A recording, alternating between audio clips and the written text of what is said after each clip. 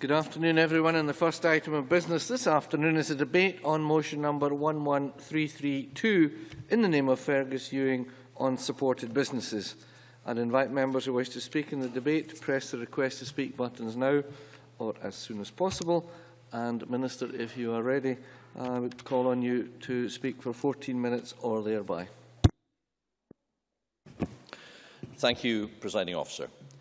On the 27th of November 2012, this Parliament debated the imminent sale or closure of Remploy's enterprises in Scotland. At the time, this involved 9 factories employing over 250 disabled people and 3 CCTV contracts with a further 29 staff. During that debate, members spoke of their concern for the staff involved and their disagreement with the UK Government over a process that threatened all of these jobs. Presiding Officer, few spoke more passionately than our much-missed colleague, Helen Eadie, representing her constituents in the Cowdenbeath factory. In addressing Parliament, Helen asked that we think about what we could do to help not just Remploy, but the other supported businesses in Scotland as well. Helen was right on that day to encourage us to look more widely than the immediate threat to Remploy jobs and businesses. Today I want to update Parliament on that very matter. The work of the Scottish Government since 2012 to encourage and enable the development of the remaining supported businesses in Scotland. And first ask ourselves the question why supported businesses in Scotland are so important. Earlier this week, Presiding Officer, I had the pleasure of visiting Haven in Inverness, and I understand that David White from Haven is here in the gallery witnessing the debate, along with a number of colleagues from the sector. Inverness is one of the Haven sites that operate across Scotland, and over the last 2 years I visited many of Scotland's supported businesses, and prior to their closure I visited a number of the Remploy factories. What I found in Inverness this week was what I find in all of these sites: dedicated staff working hard to deliver high-quality products. Indeed, it's my reflection, Presiding Officer, that very often people with a disability work perhaps even harder than those without a disability, and in many cases have a far lower absentee rate through sickness or illness from work. Such is their determination and pride in what they do. When I undertake these visits, I struggle with the perception that some observers have or have had in the past that these are no more than sheltered workshops that bear little resemblance to real working conditions. That is plainly not the case, as I think members across the Chamber understand. And I challenge anyone feeling that way to visit the RSBI in Glasgow or Dovetail in Dundee to see for themselves how the businesses function. There are 20 supported businesses in Scotland. There are 900 employees. Over 700 have a disability. And we all have a duty and a desire to do everything we can to support these businesses. They are an important part of the landscape of support available to help disabled people find sustained, fulfilling and work opportunities. I'm delighted that my colleague Michael Matheson is going to close the debate tonight because, of course, he has responsibility for the wider issue of disability and the wider issue of supported employment for people with a disability. But we all want to work together to sustain these businesses, the supported businesses, and help them expand in a way that is commercially viable. So what have we done, Presiding Officer, since the debate in 2012? I've been clear from the outset that the ambition of the Scottish Government is that we have a commercially viable range of supported businesses operating across Scotland. Since 2012, Scottish Government staff have, in partnership with the businesses themselves and a range of external organisations, undertaken a significant range of work assisting the businesses in becoming more sustainable. And these are successful businesses. It's very important to understand that. They are turning over £33 million a year. These are not hobby businesses. These are not amateur businesses. These are professional, high-quality businesses that we are all determined to support. And changing perceptions, therefore, within both the public and private sector is part of our task. I've taken a strong personal interest in these developments and felt that it would be useful for Parliament to have an opportunity to debate these matters today. I convened a supported business advisory group, which met on several occasions. This group included representatives from the trade unions, and I'd like to add my thanks to Lynn and Phil, Lynn Turner and Phil Brannan from the trade unions, who played such an excellent part in the proceedings and regularly brought us back down to earth about the reality faced by the people that work in these businesses. Also represented were Just Enterprise, the Scottish Enterprise, the British Association for Supported Employment, whose representative Alistair Kerr is also, I am informed, here today witnessing this debate, along with representatives of the third sector and local government. And that work has been instrumental in shaping the actions by the Scottish Government, deciding together from people who are closest to the people involved, presiding officer, what best we can do and what best we can do in a practical sense. Now, procurement plainly is extremely important, and in 2012 Parliament was clear in demanding action to enable supported businesses to access more public contracts. Since that time, we have begun to transform the way that buyers perceive supported businesses via a number of proactive steps with a view to increasing the commitment of public bodies to buy from them. I lack the time to go through every individual action taken, but there are key steps that we have taken to raise awareness and also to make it easier in practical terms for public bodies to procure from supported businesses. Yes. Jenny Mara. I thank the Minister for giving way, presiding officer. It is my understanding that since we were debating the procurement bill earlier this year, only an additional 4 contracts have been awarded by public authorities to supported businesses in Scotland. I believe there are still scores of public authorities who are yet to award even 1 contract to a supported business. What is the government doing to encourage this? Minister. Well, there were 2 parts to that. I do not accept the premise of the first part, and I'm coming on to address the second part. In October 2012, Nicola Sturgeon, Deputy First Minister, launched the new National Framework Agreement for supported businesses, making it easier for public bodies to access goods and services that Scottish supported businesses can offer.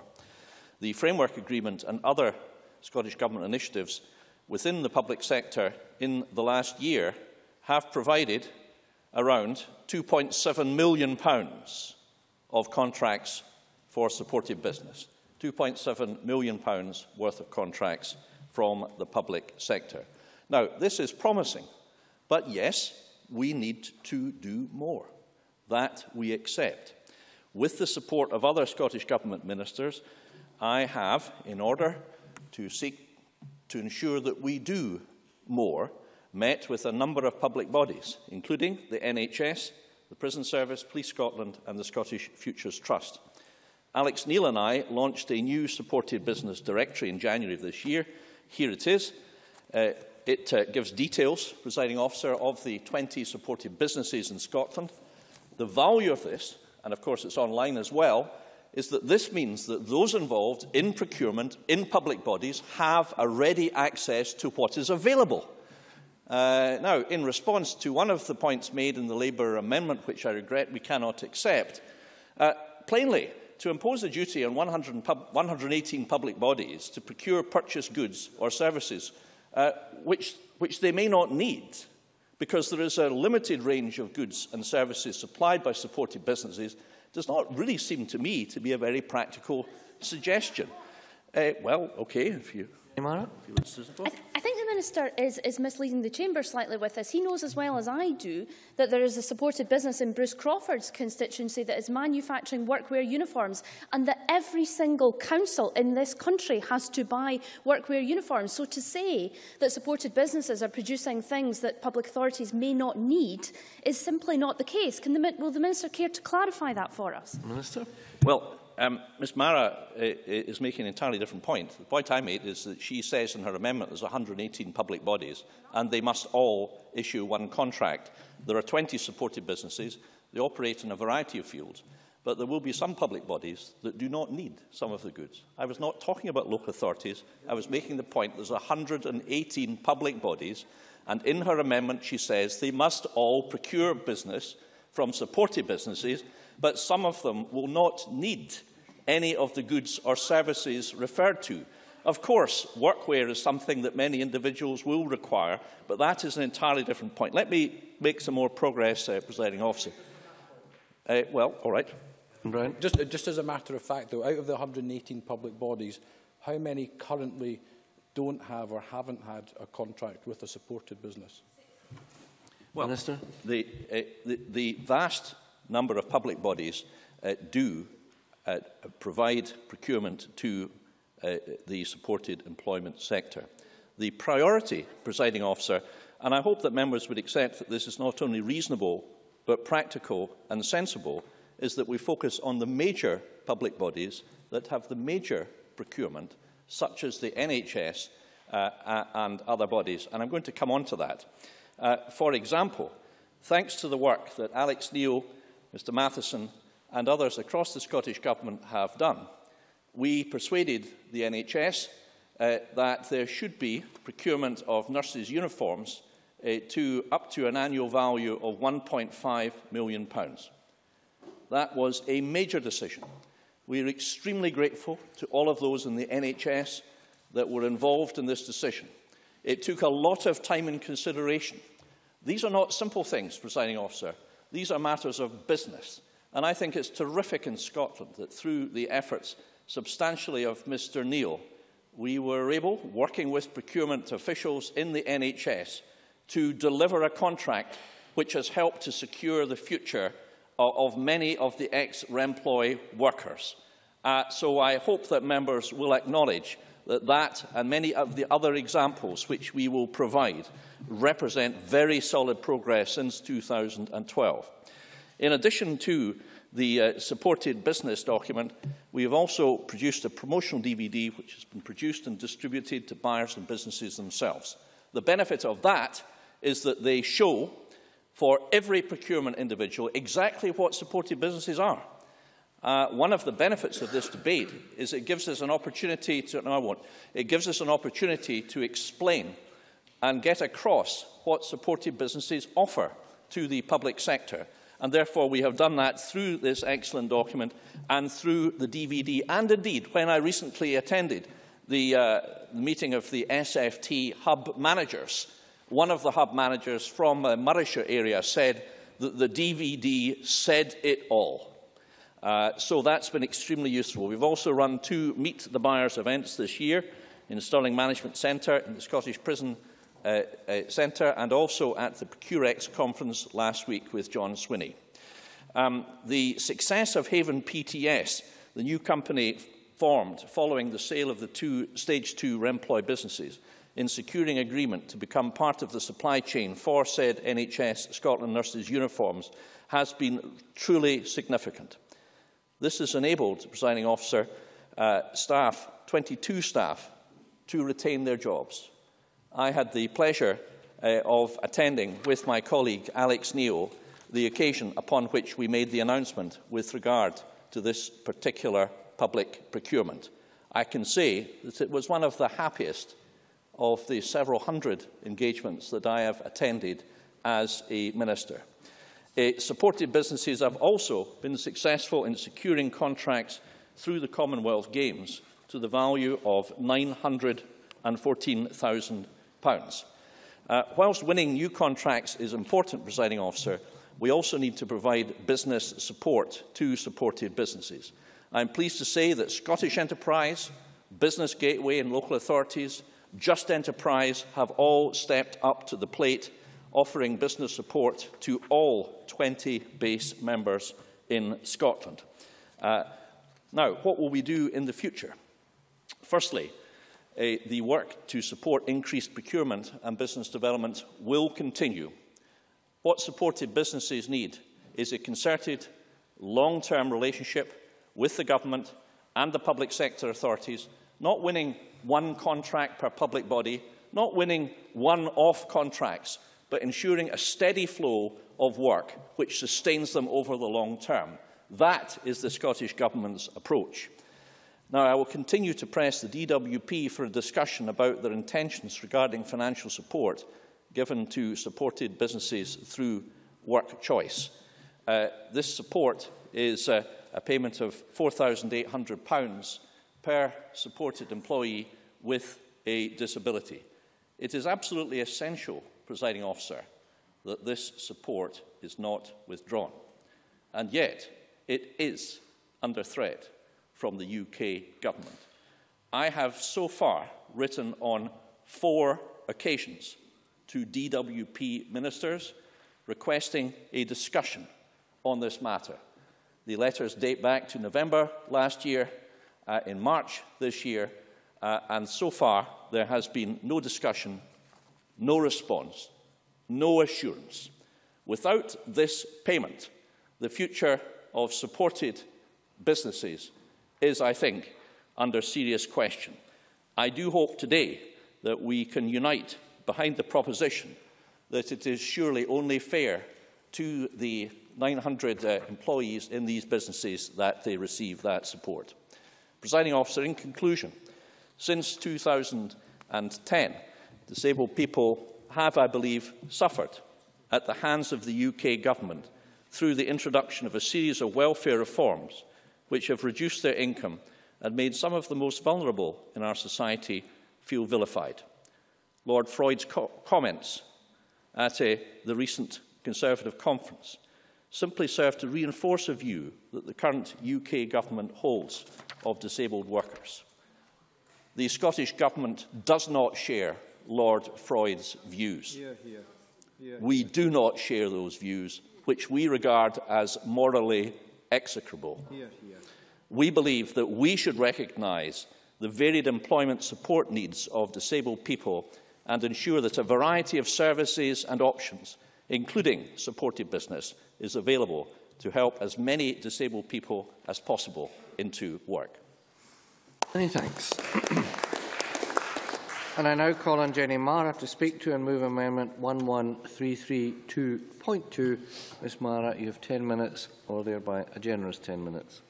Thank you, Presiding Officer. I have to say I was very pleased to see this debate on the Government's agenda this afternoon, but I'm not pleased or impressed, even disappointed with the Minister's first contribution this afternoon, because although I entirely and wholeheartedly agree with him with his condemnation of Lord Freud's comments to the Tory party conference just a couple of weeks ago, I think the Minister is really guilty of passing the buck on this issue, because I outlined to him in my interventions some of the figures and the sluggish progress that the Government is making on awarding public contracts to public procurement contracts to supported businesses in Scotland, but yet he is not prepared to put his money where his mouth is and actually legislate to make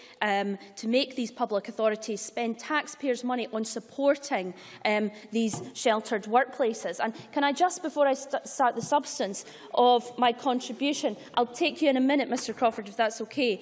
But the Minister said that public authorities, we could not legislate that they could have one contract to a supported business because they may not need. Now, I would tell him that there are 118 public authorities in Scotland, and these are made up of local authorities, which he knows there are 32, they are made up of health boards, and they are made up of quangos.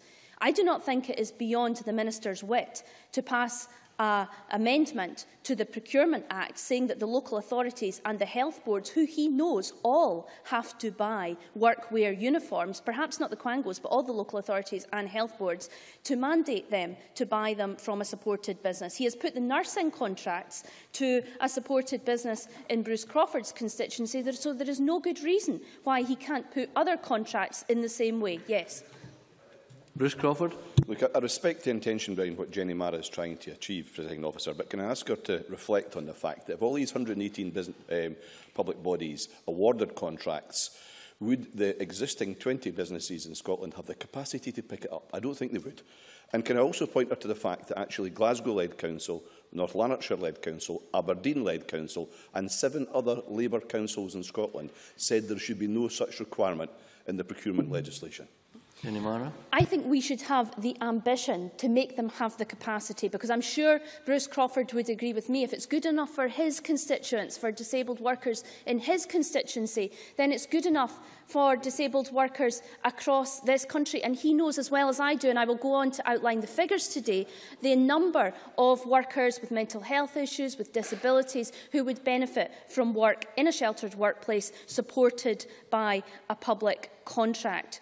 Because, you know, Presiding Officer, it has always struck me as a bit sad and quite ironic that the Victorians had the foresight to open these businesses, but in our sophisticated modern world, we fail to find a way to make them sustainable and keep them open. We know that this government let the Royal Blindcraft factory in Edinburgh close just a couple of years ago after 200 years in operation.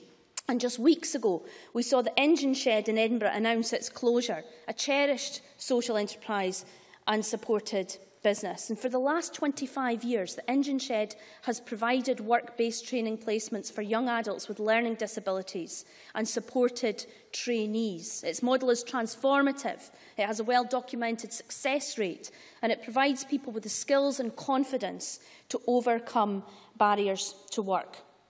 And there's another example, Presiding Officer. The Royal Strathclyde Blindcraft Industries is an example of what can be achieved by supported employment business. RSBI is successfully diversifying its business into areas such as archiving and records management. It has over 200 employees, and over 50% of whom are disabled people. It gives work experience and training to furniture manufacturing to school pupils from additionally supported learning schools in Glasgow every week during school term. It has also ring-fenced posts for returning disabled ex-servicemen and women. And some of these examples, I would say to the member Bruce Crawford, are good examples of how we can actually be ambitious and innovative and create the capacity for work in these areas. Now, many years ago, Presiding Officer, Community, the union, worked together with RSBI management through a difficult period of change in funding and restructuring the business. And at the heart of Community, the union's work on supported businesses has been Robert Mooney, who joins us in the gallery today with his colleagues from RSBI. A disabled worker from Glasgow, a champion of sheltered workplaces, a long-serving member of Community, the union, and I hope I can say a friend of mine, Robert has selflessly championed the cause of supported employment all his life, ensuring that opportunities for good work and fulfilling careers are available to disabled people. Because, Presiding Officer, disabled people are at least 30% less likely to be in employment than those without a disability. There is a moral imperative for government intervention to support disabled workers, but there is, I would say to Bruce Crawford, an equally strong economic case. We believe on the Labour benches that other supported employment businesses could be just as successful and profitable as RSBI, but it is clear that effective government action through procurement and proper legislative backup for that procurement is needed for that to happen. Now, disabled people and those with long-term health conditions, learning disabilities or mental health issues face pronounced and complex barriers to sustaining employment in the mainstream jobs market. And many people who previously worked in sheltered workplaces such as Remploy, which closed recently, have been directed towards supermarket work or similar jobs. But if I tell the Chamber that there were 8,000 applications for 350 jobs at an Asda store that recently opened in Dundee, maybe that gives a picture of just how difficult that job market is. How do we turn this situation around? How do we provide sustainable employment for the disabled and those needing more support? I believe, and Labour believes, it is modern sheltered workplaces supported by public contracts. When the coalition government announced the closure of Remploy factories, I came up with a solution for the Dundee plant, which manufactured uniforms. A business structure of a social enterprise supported by local authority, NHS, police and fire uniform contracts. And I moved amendments to that effect, which were voted down by the SNP government in this chamber. They used Article 19 of the EU Public Sector Procurement Directive, allowing councils, governments and all these public authorities we've spoken about today to bypass the commercial tender process and reserve contracts for sheltered workplaces. The Scottish Government could, presiding officer, at the stroke of a pen, place its contracts for these uniforms in Scotland with sheltered workplaces all over the country. The SNP took this idea and made it happen in Stirling, but for some reason there was not the political will to make this happen from the SNP in Dundee. Now, Labour's amendment this afternoon revisits a debate we had during the passage of the procurement bill, because we believe it is absolutely vital. We propose that each public authority in Scotland, all 118 of them, local authorities, health boards and quangos, award at least one public contract to a supported business. The SNP did not think this was a good idea. The Deputy First Minister argued against this proposal, suggesting that public authorities would be confused that they could only award one contract to a supported business and not more contracts. Not the strongest argument I've heard, but perhaps an argument nonetheless. So today, presiding officer, I'm running out of time, Minister, if I can just finish. Intervention if you want. Will you? Okay. Minister. The Deputy First Minister's argument was entirely different. Her argument was, why should only one contract be awarded? Well, he knows as well as I do that the amendment was not mandatory for it just to be one, but at least one. And I would ask him to perhaps bring back an amendment to the Public Procurement Bill saying at least one contract must be awarded by local authorities and health boards. You know, presiding officer, as I was putting together the plan for Employ in Dundee, I was in touch with private uniform buyers, trying to encourage them to place contracts with supported businesses. And I do wonder what these private firms would make of the fact that there is no imperative under this government for local authorities to use public procurement to support sheltered workplaces. And indeed, these private companies were saying to me that they were looking to the lead of government to place these contracts before they did so themselves. Presiding officer, a Scottish Labour government would pass an amendment to the 2014 procurement bill requiring each public authority to place at least one contract with a supported business. But disabled workers across Scotland, Minister, should not have to wait until 2016. And so I ask the Scottish Government to support our amendment today, and I move it in my name. Thank you. Thank you. And I now call on Gavin Brown to speak to and move Amendment 11332.1. Mr Brown, a generous 6 minutes. Presiding Officer, thank you very much. Let me just begin by moving the amendment in my name. Listening to the Government opening today, I have to say I agreed strongly with parts of Fergus Ewing's speech, where he talked about the dedicated staff, where he talked about the high-quality products, where he talked about the lower absentee rates, not just within supported businesses, but with disabled people working anywhere within the economy. He made a lot, I think, of very fair points and put his case forward in parts quite well. But I have to say I disagreed equally strongly with other points that he made, and I'll come on to those later. Let me first of all say where we agree with him then. The idea that there is an economic and indeed a social value for supported businesses, I think, is right. The idea of the hard-working and quality products, as I just touched on, I think we agree with. And we certainly welcome the idea of any supported business enhancing their commercial viability so that they are sustainable, not just in the short to medium term, but in the long term for those who work there. And I think I'd even be happy to give praise to the Scottish Government for some of the work they've done in this area, and in particular, I think, the Minister himself. He said he's taken a strong personal interest in the subject, and I think that is true. I think he has, and I think a number of the actions that he has taken personally can be commended, and we'd be happy to support, in particular, the steps to raise awareness, in particular, the framework for supported factories and businesses, and also the directory of supported businesses in Scotland. However, though, one should not be complacent, and I think that's where I think the Scottish Government does need to just answer some of the questions that have been posed and think very seriously about some of the policies that they espouse. And I think the first one I want to touch on there is their one contract policy, the idea that every public body within Scotland should have at least one contract with a supported business. This was a policy set in 2009, Deputy Presiding Officer. And when the policy was set originally, the achievement, or the policy, was meant to be achieved by the end of 2010. So at the time, the government was giving, I think, a year and a half for the wheels to turn and for public bodies to grasp that policy and to award a contract. And the reason I asked the question in the intervention that I did was to find out exactly how many of these public bodies currently do not have or have never had a contract with a supported business. I think it's a perfectly fair question. I think it's quite an important question to ask and one to answer. And I was a little disappointed that the Minister wasn't able to give a direct answer to that question. I'd happily hear the answer either from him or any other speaker in the government later on in the debate. The reason I ask is because, according to the Spice briefing in advance of this debate, there was an FOI request earlier this year.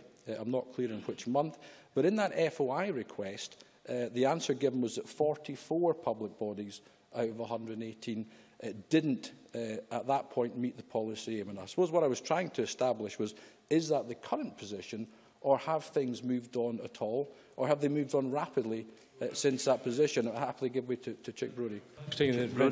Of course, the outcome that we expect to work towards is 118. Do you accept in the commercial practice that you can't just suddenly switch on 118 businesses? So 44 is one step along the way to what I believe will be an achievable objective.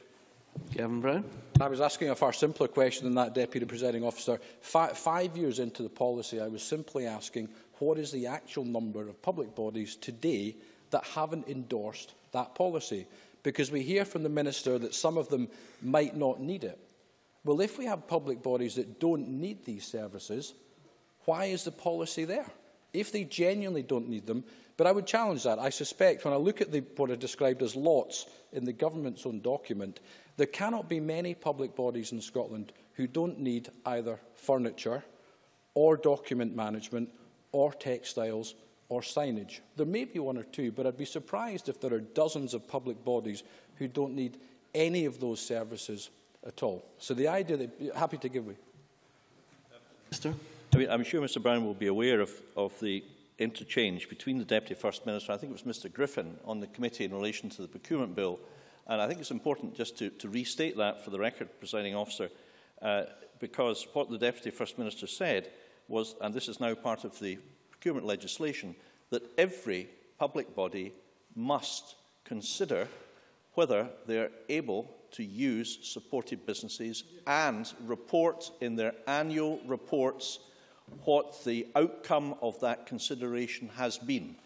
The onus is not an arbitrary imposition that everybody must purchase goods or services whether or not they need it, because every public body is different, varying from the NHS to very, very small public bodies indeed that have got limited procurement options.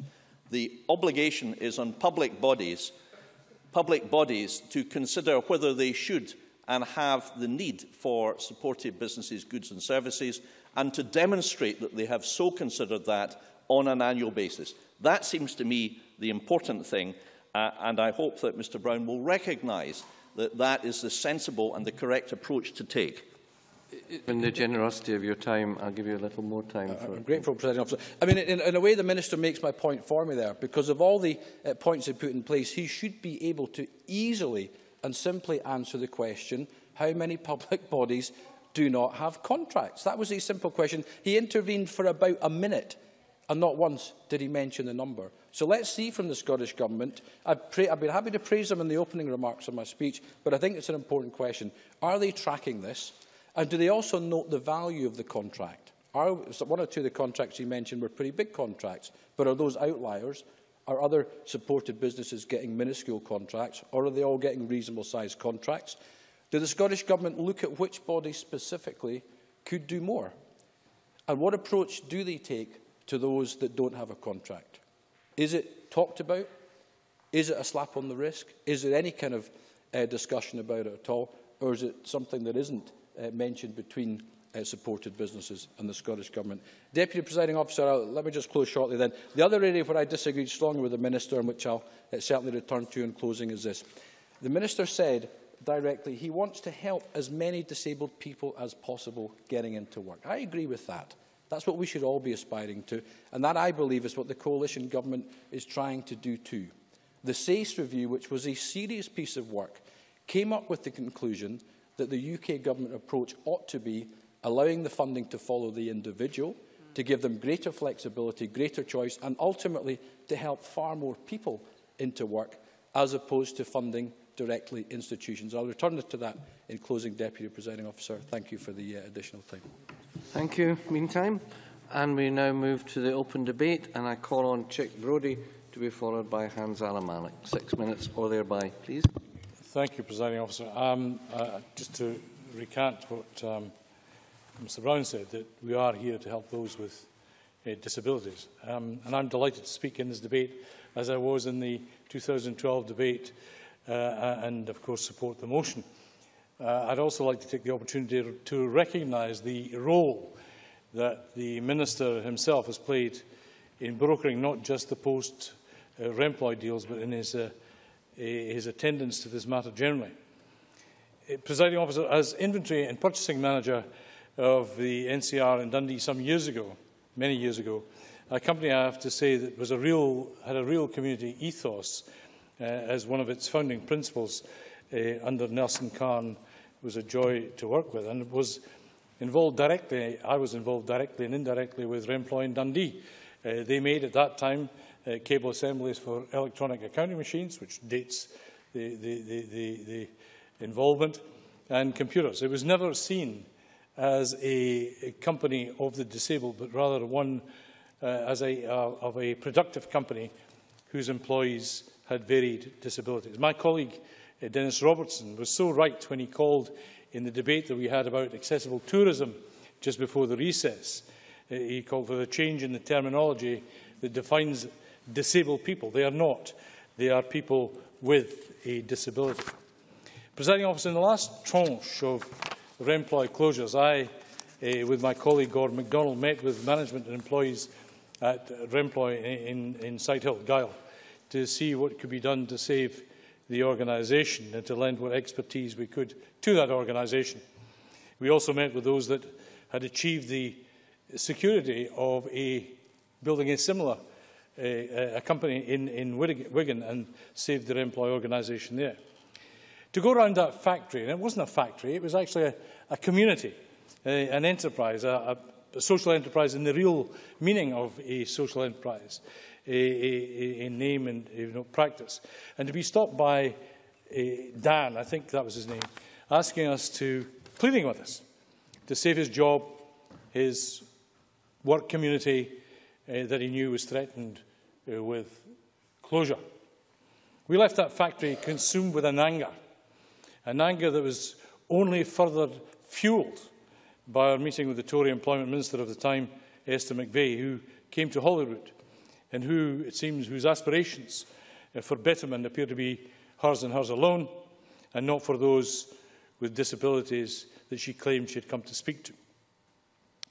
I often wonder what begets these Tory ministers whose suggested icy lack of caring and compassion and a promise of helping people when in fact the promise is, or seems to be, me first, Jack.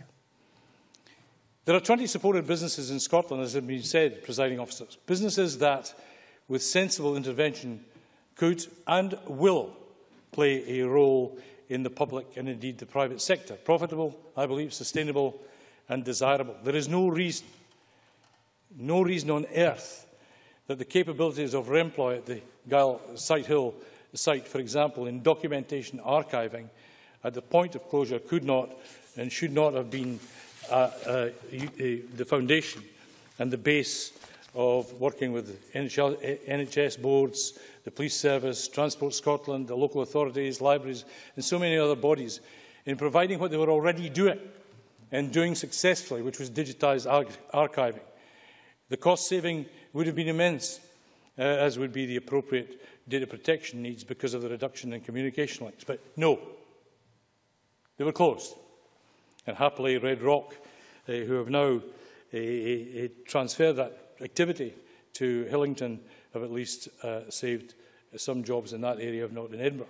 So 20 supported businesses employing 900 people of whom 700 have some form of disability. A turnover of £33 million per year. High-quality products, in all cases, married to customer commitment.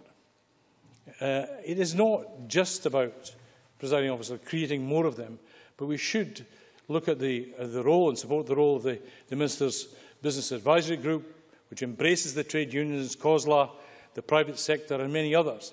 They all can help us develop and create, given the timescales of involvement and engagement by the public and private sectors, to create more and build those that are already in existence. And we should consider the creation and further development of social enterprises in which those with a disability have a stake, and not just a job stake, but a real income and earning stake, and encourage them with appropriate business support to engage profitably with the public sector bias to secure contracts. Contracts under, as has been mentioned, the public procurement provision, the Sustainable Procurement Action Plan, and also to operate within the EU Article 9 procurement regulations. We must never subscribe to the Freudian McVeigh principle that those with a disability have lost their jobs will find another within the wider jobs market at the level required. At the level required, they didn't, and they haven't. It's a nonsense that the employment rate for those with a disability in Scotland in the second quarter of this year was 43.3% compared to those that are not disabled, with a proportion of 80.6%. And finally, I say this to the party in turmoil on these benches, when those of our countrymen and women with a disability, those lucky to get some employment and those without, go home and sit at home to watch the news, what do they see? A replacement of the DLA by the dreaded PIP that will reduce their aggregate disability benefit expenditure in Scotland by £300 million per annum by 2017-18, or 100,000 people of working age with disabilities to lose some or all of their disability benefits by 2018 with a loss of £1,120 per year. So, Presiding Officer, I have to ask, is this what we have come to? Is this what the UK government has come to? Instead of helping those with disabilities to climb the ladder with the creation and the hope of a job and security, what we have is the Freud, McVeigh, her predecessors and successors, having the Tory principle of pull up the ladder, Jack, I'm all right. Well, not in our name. We will help those with disabilities. You're retaining the welfare cuts in Westminster. Draw to a close, please. We will help those with disabilities on a journey that makes them valued in the factories, in the offices, in the commercial marketplace. They should know that, at least in this place, they are highly valued. Many thanks. And there is a limited amount of time for interventions to be made and taken, should members so wish. I now call on Hanzala Malik to be followed by Maureen Watt. Thank you very much, and good afternoon, Presiding Officer. It gives me pleasure to speak on the topic of supported businesses, as many disabled persons face practical and complex barriers to keep sustained employment. For example, stigma and discrimination or lack of confidence and skills result in low level of employment. Why should that be? Only 46% of working-age disabled people are employed compared to 76% of the general working-age population. In addition, 10% of unemployed disabled people have to be out of work for 5 years or more, compared to 3% of non-disabled people. The question must be asked, why? I wholeheartedly agree with the principle of supportive employment.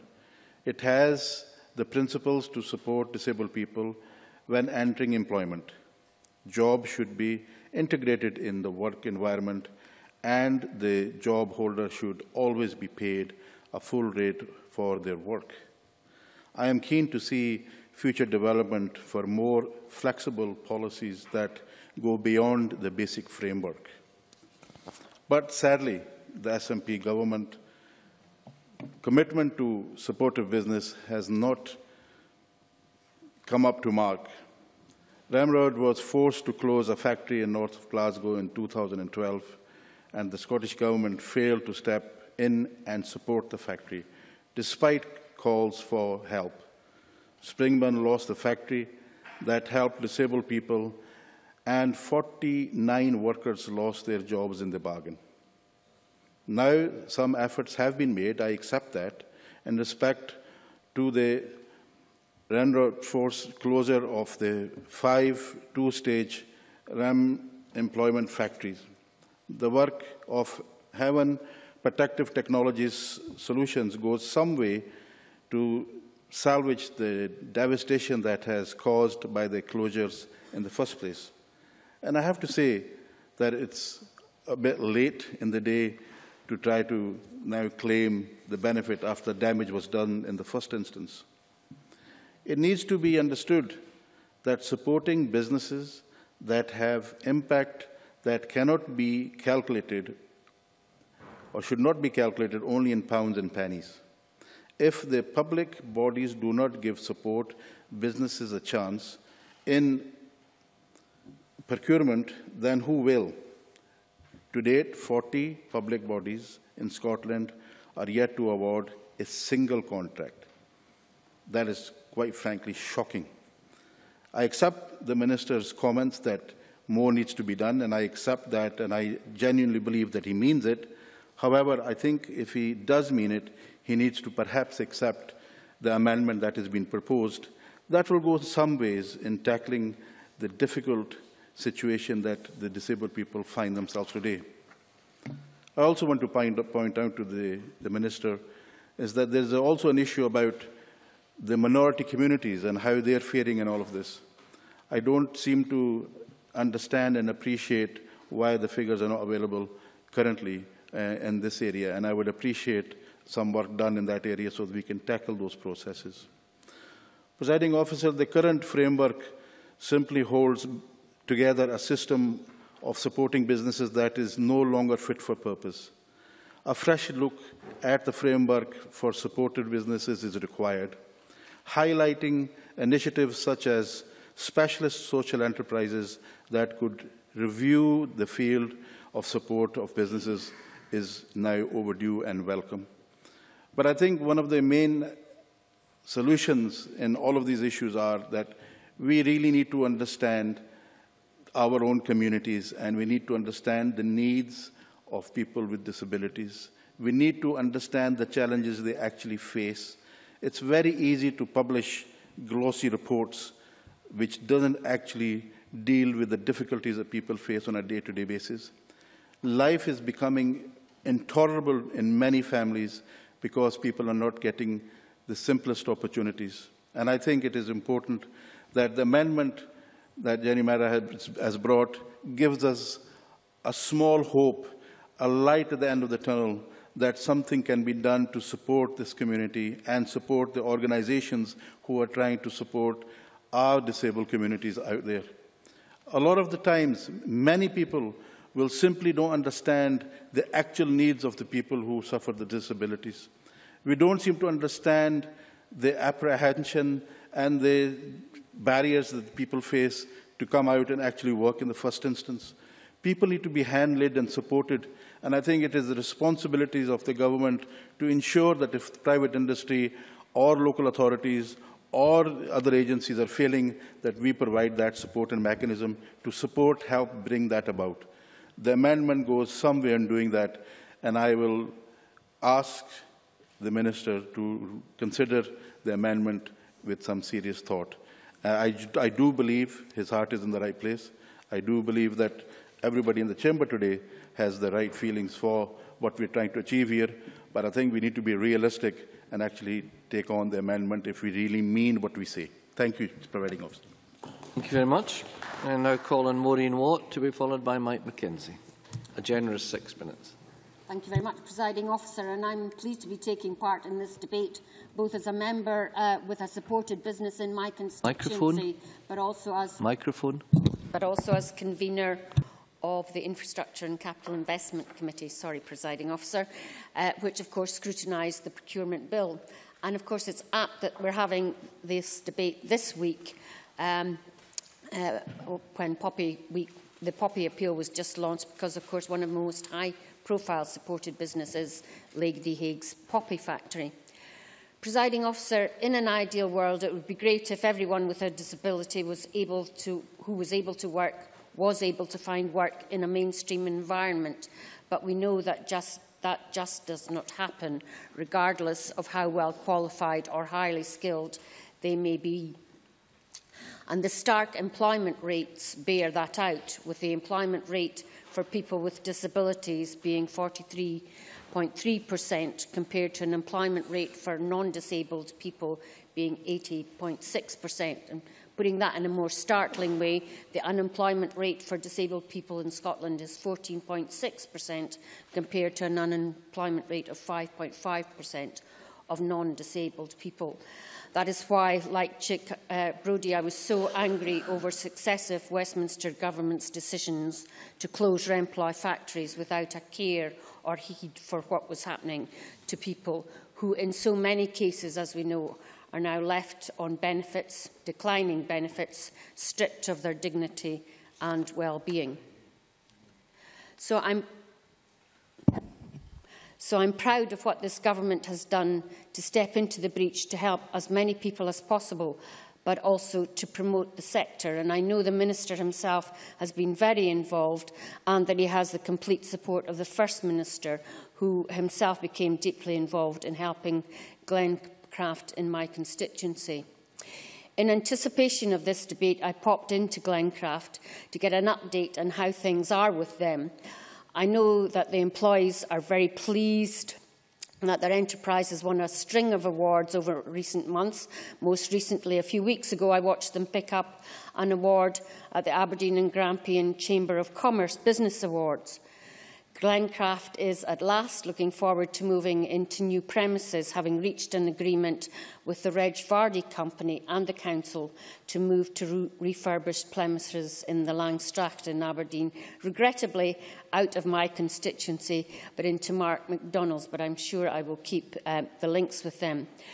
They're currently looking to raise funds to fund the move, Minister, so if there are any sources of funding which might be able to help with that, I would be glad if you'd let me know. Carl Hodgson of Glencraft had just been at the Procurex exhibition recently, and the first thing he wanted to make clear to me was that the government and senior civil servants absolutely get and encourage supported businesses. And he welcomed the procurement legislation. And we've already seen the New Caledonian Sleeper franchisee commit to procuring the mattresses for the beds from Glencraft.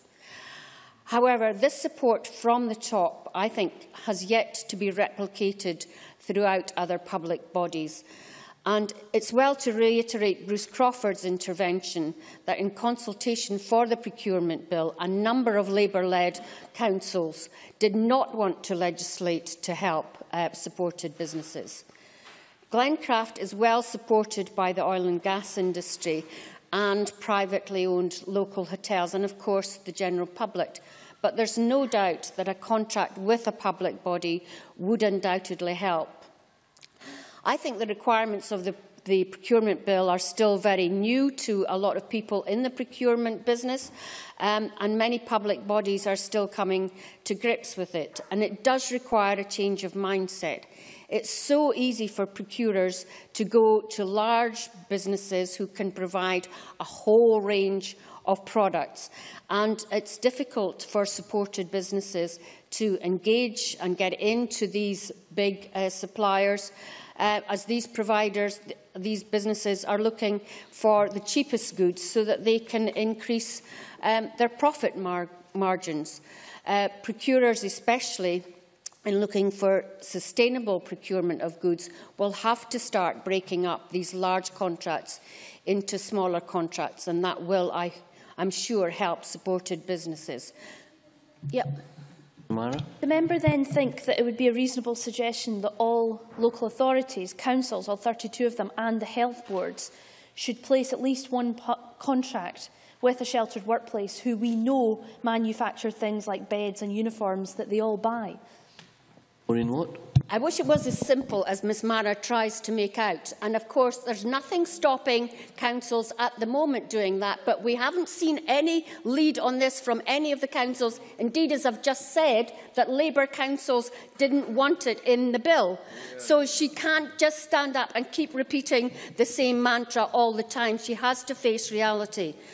Supported businesses, as I've said, cannot compete on what is an uneven playing field. For example, Glencraft's advertising budget is £18,000 compared to a major bed provider who seems to be advertising on the television all the time, who spend a whopping £22 million. But I'm so impressed with what Glencraft have done and are doing. 80% of their workforce have disabilities. And the Minister is right to say that they are very good at turning up to work and have lower absentee rates, but it isn't without its challenges. And if the management are constantly looking for new avenues for their projects, for their product, and even getting onto the mail order sites of some major companies, which I hope comes off. And they also have local school children in for work experience. I'm so glad that the approach of the Scottish Government is so different from Westminster, and I think the future for supported businesses in Scotland is bright. Thank you.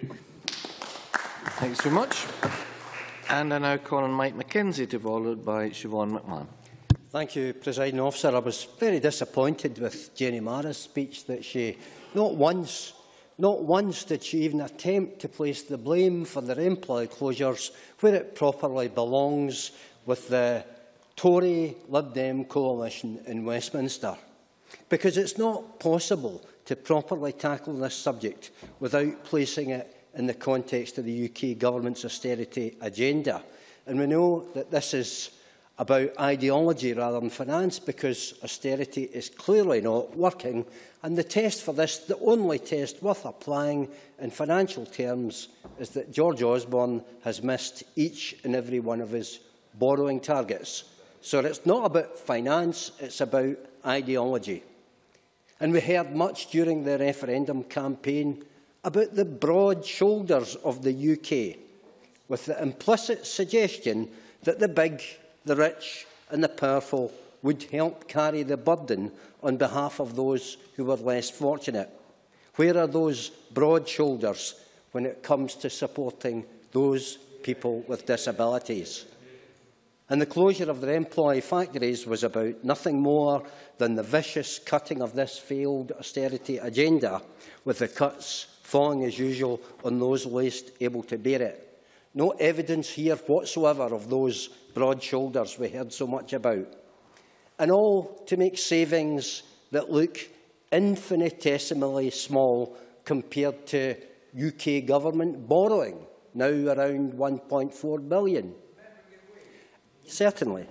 Brown. Does the member then think that if he were to be in charge, should the money be taken away from individuals and channelled towards institutions? I'll come to that Mackenzie. just a wee bit further on in my speech. But, Presiding Officer, this goes beyond the ideologically driven finances of austerity, because we know this from Lord Freud's recent Freudian slip, where he suggested that people with disabilities should qualify for a lower level of minimum wage. We shouldn't forget this is the same Lord Freud who oversaw their employ closures. And he suggests, to answer Mr Brown's point, that his true agenda is a benign one, and that he is merely trying to integrate those with disabilities into the mainstream workforce. But he surely realises, and Mr Brown surely realises, that not all people with disabilities can integrate into that mainstream workforce. What's to become of those people? What is to become of those? I've already taken one intervention, Mr Brown. And what is to become of those who lost their jobs in their employ closures? What is to become of those people who have lost their dignity and their confidence, and who perhaps may never find another job? And what indeed is to become of these same people who face the perfect storm of welfare reform, once again bearing disproportionately on the shoulders of those who can least bear it. And just as damaging as the decision to shut down Remploy was the haste in which this was done, allowing no decent opportunity for business models to be adapted or for the Scottish Government to fully mitigate the damage done. And I know that the Minister's efforts in working to mitigate this damage have been unstinting and with some significant successes. Given more time and a decent interval by the UK Government, I believe even more jobs could have been saved. I would commend also the Scottish Government's approach in encouraging procurement, which aims to set a level playing field for supported businesses. I'm astonished, actually, at the Labour Party's proposals. They seem to wish the Scottish Government to impose centralised control on local authorities, when almost always they argue that the opposite should be the case. And it has been argued that supported businesses can't compete on price. I'm not sure that this is valid, but what I am sure of is that they can compete on quality. They can compete in terms of community benefit, and they can compete in terms of the public good. Presiding Officer, this issue indicates clearly the difference between the two governments, our government in Scotland and that other one down the road. Because the Scottish Government has provided assistance to Remploy employees and to supported businesses, not to swell the coffers of the Scottish Treasury, or not to reduce the costs of Scottish welfare, but because it's the right thing to do. It does so with moral purpose, and it does so with humanity, knowing there's a value beyond any that can be captured on a balance sheet. These are our Scottish values, and this is perhaps the most important reason why this Parliament and this Government should hold and exercise more powers, as suggested in our submission to the Smith Commission. Many thanks. And I now call on Siobhan McMahon to be followed by Stuart Stevenson. Thank you, Deputy Presiding Officer. I'm pleased to be able to take part in this afternoon's debate on supported business. As the Minister will know, this is a subject very close to my heart. Many of us in this chamber campaigned against the closure of the Remploy factories only a short time ago. We did so because we recognised the importance of these factories, not only to the disabled people they employed, but also to the wider economy. Our country is poorer as a result of the loss of such factories. One of the people who campaigned the most against these closures and was a champion of supported business throughout her time in politics was Helen Eadie. On the 9th of November, it will be 1 year since Helen passed away, leaving many of us to feel her loss on a daily basis. However, it is during debates such as these that we feel her loss all the more. I'm sure Helen, if here, would have delivered the most passionate and articulate of speeches, asking that the Government amend the Procurement Reform Scotland Act to require that all 118 public authorities in Scotland award at least one contract to a supported business. Although I don't have the same skills as Helen had, I asked the Minister to amend the Act in order that we in this Parliament can actively demonstrate our commitment to supported business throughout Scotland in a practical way. Of course, it's not only for the Scottish Government to commit to helping supported business, it's for our local authorities to do so as well. That is why I am immensely proud of North Lanarkshire Council, who have invested more than £500,000 in forming NL Industries to take over from the Remploy factory at Netherton. This has allowed the expansion of Beltane Products, a furniture and refurbishing service.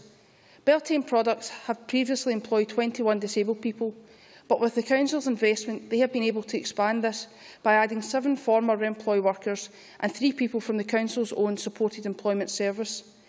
The business have plans to add to this number as they continue to expand. As the Council leader Jim McCabe has said, it's an amazing thing to see people who thought they had no future working so hard to produce a fantastic standard of product. I'm glad that North Lanarkshire have shown true leadership with regards to supported business, but it is deeply regretful that 40 other public bodies have yet to award one single contract to a supported business, and that is why we needed the Scottish Government's support for Mark Griffin's amendments to make a minimum threshold compulsory to ensure all public bodies issued at least one supported business contract. I urge them to rectify this mistake now and amend the Act. We of course know that supported business is not the only way to provide employment to disabled people. It is shameful that only 46% of working-age disabled people are employed, in comparison to 76% of the general working-age population. We also know that disabled people are twice as likely to live in poverty as non-disabled people. The Scottish Government's framework for supported business is a good start, but such a framework should address the wider issues disabled people face with regards to employment. In the Inclusion Scotland briefing for today's debate, they state that they would prefer disabled workers to be fully integrated into all employers' workforces by giving them the support they need and by removing the barriers they face, including the attitudes of employers and society about the capabilities of disabled people. I couldn't agree more. Many employers see disabled people as a potential problem in the workplace, rather than focus on the positives that person can bring. I was recently talking to a constituent who has autism and obsessive-compulsive disorder. He told me that his disability means that when he begins a project, he stays with it until the very end and works hard to achieve everything that was required of him at the beginning. That type of dedication to one's workplace is priceless and should be viewed as such. I believe that the Scottish Government have missed several opportunities to address the problems many disabled people face when it comes to employment. I have spoken many times in this chamber about the lack of vision contained within the Youth Employment Strategy for disabled people, particularly those with learning disabilities. I have also spoken about the complete lack of opportunities for disabled people in the Modern Apprenticeship Programme. From the 2012-13 figures, we can see that just 63 out of 25,691, that's 0.2% modern apprenticeships, went to young disabled people. When we take account of all disabled people, this figure rises to 0.5%.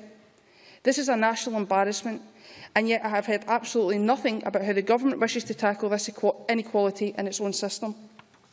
Furthermore, I laid several amendments on behalf of charities and organisations working with young disabled people to the Children and Young People's Bill, regarding the need for support for those young people leaving school and transitioning either into further education or employment. I argued that we should have a mentoring system put in place to help young people in times of transition. Of course, all of my amendments were defeated at that time, but I agree with Inclusion Scotland, who say that the Scottish Government could lead by example by establishing internships and apprenticeships specifically for young disabled people in every government directorate. Every health board and local authority in Scotland could do likewise. I believe that this is an achievable ask, and I ask the Scottish Government to consider it seriously. As I said previously in my speech, supported business has a crucial role to play in the employment prospects of disabled people, but they are only one part of the solution. Of course, we should support them as much as we can, and that is why the role of procurement is so important. However, I would urge the Minister to take on board the suggestion by Inclusion Scotland, as those two will make a huge difference to the employment opportunities of disabled people going forward. Thank you. Thank you. I now call on Stuart Stevenson to be followed by Cameron Buchanan. A very generous 6 minutes. The word "very" is duly noted, Presiding Officer. Let me just start by saying that I think it's very clear from the debate thus far that there is a pretty broad consensus, it may stop at the aisle along to my right, that this is an important issue where we have shared objectives. If we differ, I think it's about means, not about objectives.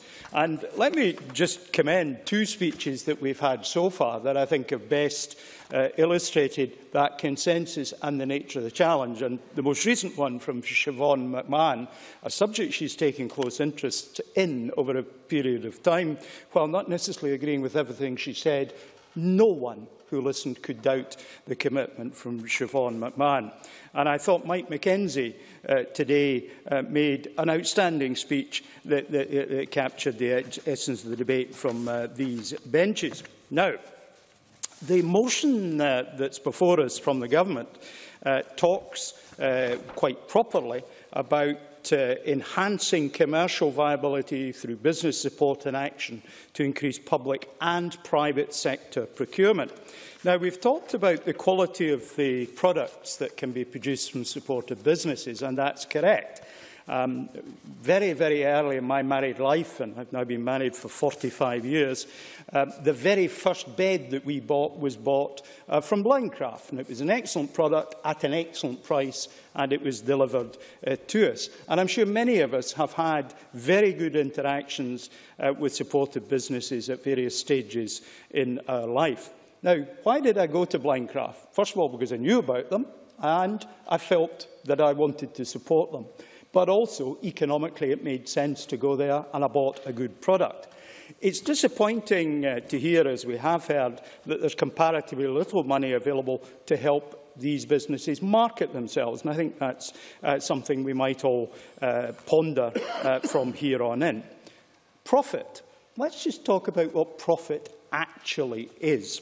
It's really quite interesting. In Inclusion Scotland's contribution to us as members in advance of the debate, they highlight, for example, in relation to the DWP's Access to Work scheme, that for every pound the Access to Work scheme, the Treasury spends on that, they actually receive £1.60 in additional tax. So actually, as an intervention by the DWP, it makes a profit.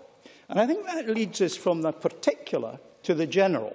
And that is that when we support people who require a supported environment in which to work, the odds are that the economics of that make sense. Because if we have people who have dropped out of the system, who, because of lack of social contact, lack of income, lack of being integrated into the wider community, require more economic and social support, the cost of these people rises. So there is actually a profit. You know, we don't have to be moral about this. It's almost certainly economically sensible.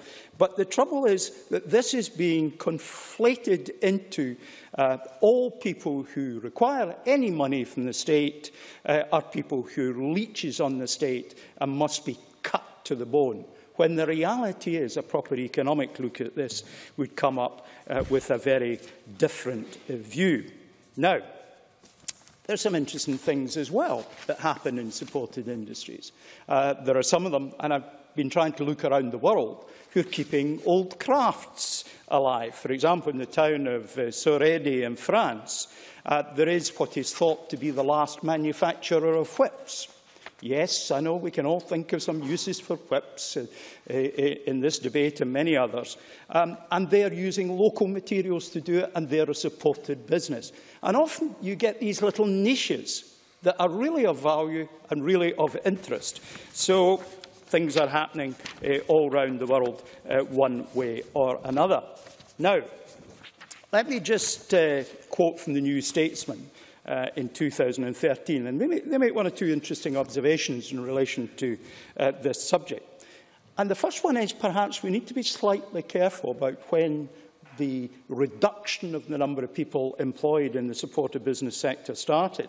In 2008, the first round of closures started under the Labour government, with 1,600 workers being given the boot at that point. And the DWP suggests only 200 of that 1,600 were successful in getting jobs, and that's 5 years later they're looking at. So it is a long-run problem, and I don't think we should particularly point at any single individual or any single government. I think what's being done now is certainly not going to be helpful. Now, Jim Sheridan asked a question in the House of Commons in 2013 on the 4th of March about the £8 million that had supposed to be made available to ex-Remploy people to find work or access benefits. And it does appear, both on Esther McVeigh's answer, but more fundamentally in the work that Private Eye a print publication for which I have the highest regard, that it's unclear whether anybody got anything out of that, that most of the money seems to have been spent on unpaid volunteering, work experience or coffee mornings. So even the money that has been available to support people in this position seems, on the basis of that, not to have been wisely deployed. Now, people with disabilities, we meet them in our everyday life. I regularly go to a local cafe where some of the staff, a majority of the staff, are people with disabilities, working not in a supported enterprise, but a supported environment within an enterprise. So there are many different models that will suit many different people.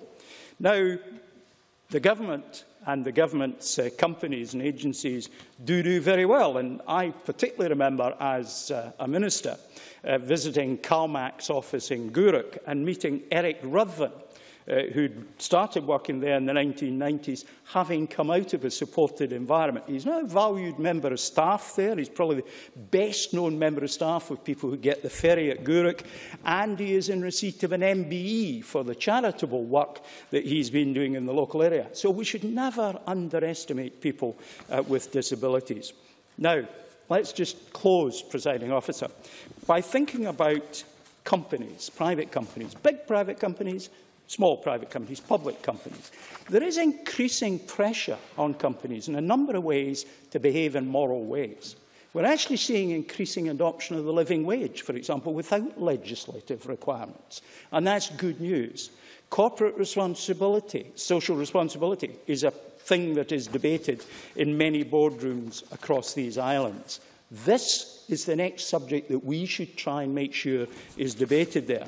We could, of course, do what the Danes have just put into legislation, for example, in relation to the environment, where companies now have to give an environmental statement as part of their annual reporting.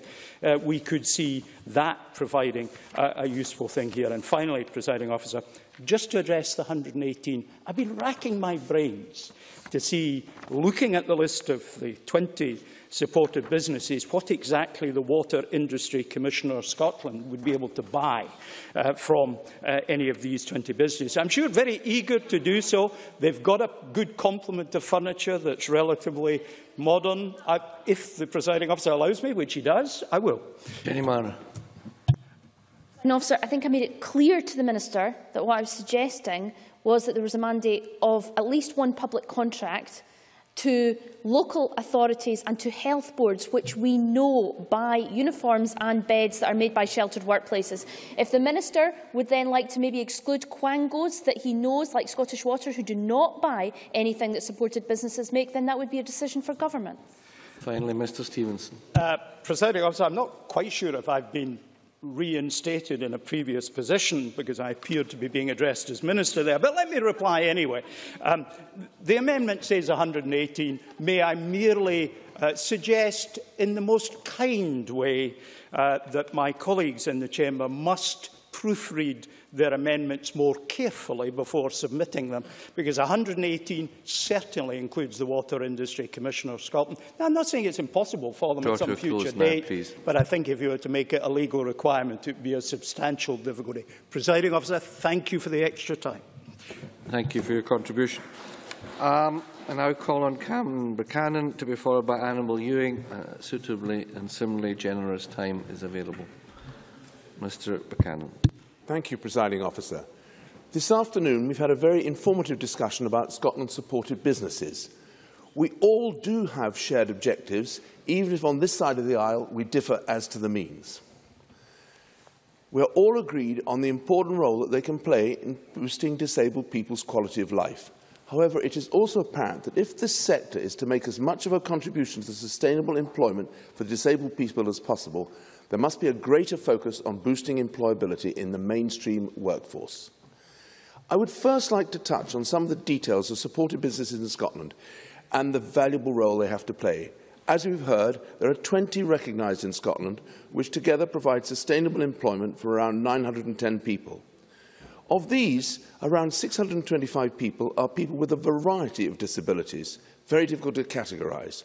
Furthermore, supported businesses in Scotland still offer training opportunities for more than 400 other individuals every year.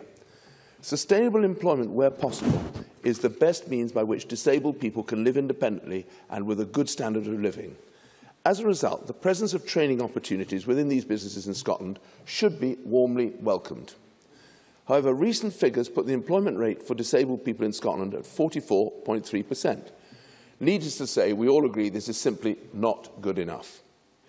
In an ideal world, all disabled people who are willing and able to work would be able to find a job. But this isn't an ideal world, nor an idealistic one. It's a highly challenging aim to get everybody back into work who are disabled. Yet all efforts to get closer to it should be applauded. But in order to make larger steps, encouraging words need to be bolstered by concrete actions. In this respect, Scotland's supported businesses do set an example to follow. Yet in order to develop and expand the supported business models, we must first recognise its limitations and the challenges it faces. Without necessarily addressing all of these, it would be very difficult to achieve the progress that we desire. An important point I would like to make here is that in some cases the solution may be to have less active intervention from government rather than more. A case in point here is a perceived lack of readiness in some supported businesses to compete commercially. Commercial viability should be welcomed where it is genuinely achieved, yet it is apparent that in some cases high levels of subsidy have actually protected these businesses from the genuine market forces and the real world, which may have detracted attention from business. And also where detracted attention from business such as marketing, product development and indeed innovation. As an entrepreneur, I understand that subsidies should not be relied on, and these business skills are absolutely vital in this sector for two stunning reasons. The first is that commercial skills are essential in the world of mainstream work. The world for which these jobs are meant to be operating for the employers. The employment in the open market indeed represents sustainable employment for disabled people in Scotland, a view that is shared by Remploy. Their chief executive, Bob Warner, said himself, there is now an acceptance that disabled people would prefer to work in the mainstream employment alongside non-disabled people rather than in sheltered work stops. And that I think is key. And that for the cost of employing a person in a Remploy factory, employment services could help 4 disabled people into work. This, I feel, is a telling indicator that the development of business skills must be treated as a priority. Certainly. Chick Brodie. Thank you very much. Thanks for taking the intervention. If your premise is right in terms of Mr Warner's comment, can you explain why the rate of employment of those with disabilities is almost half of those with no disabilities? Where is the incentive to help these into normal, if I may put that word, normal workplace employment? Cameron Buchanan. My own feeling for that is I think it depends on the disability. It's very difficult to categorise disability. There are so many different types of disability, and I think that's the problem that they have. Certain people in Remploy find it can only do certain narrow jobs. Other people can do wider jobs. Remploy in employment services help people realistically, and as a telling indicator that the development of business skills should be treated as a priority. That's the business skills, not just manufacturing skills.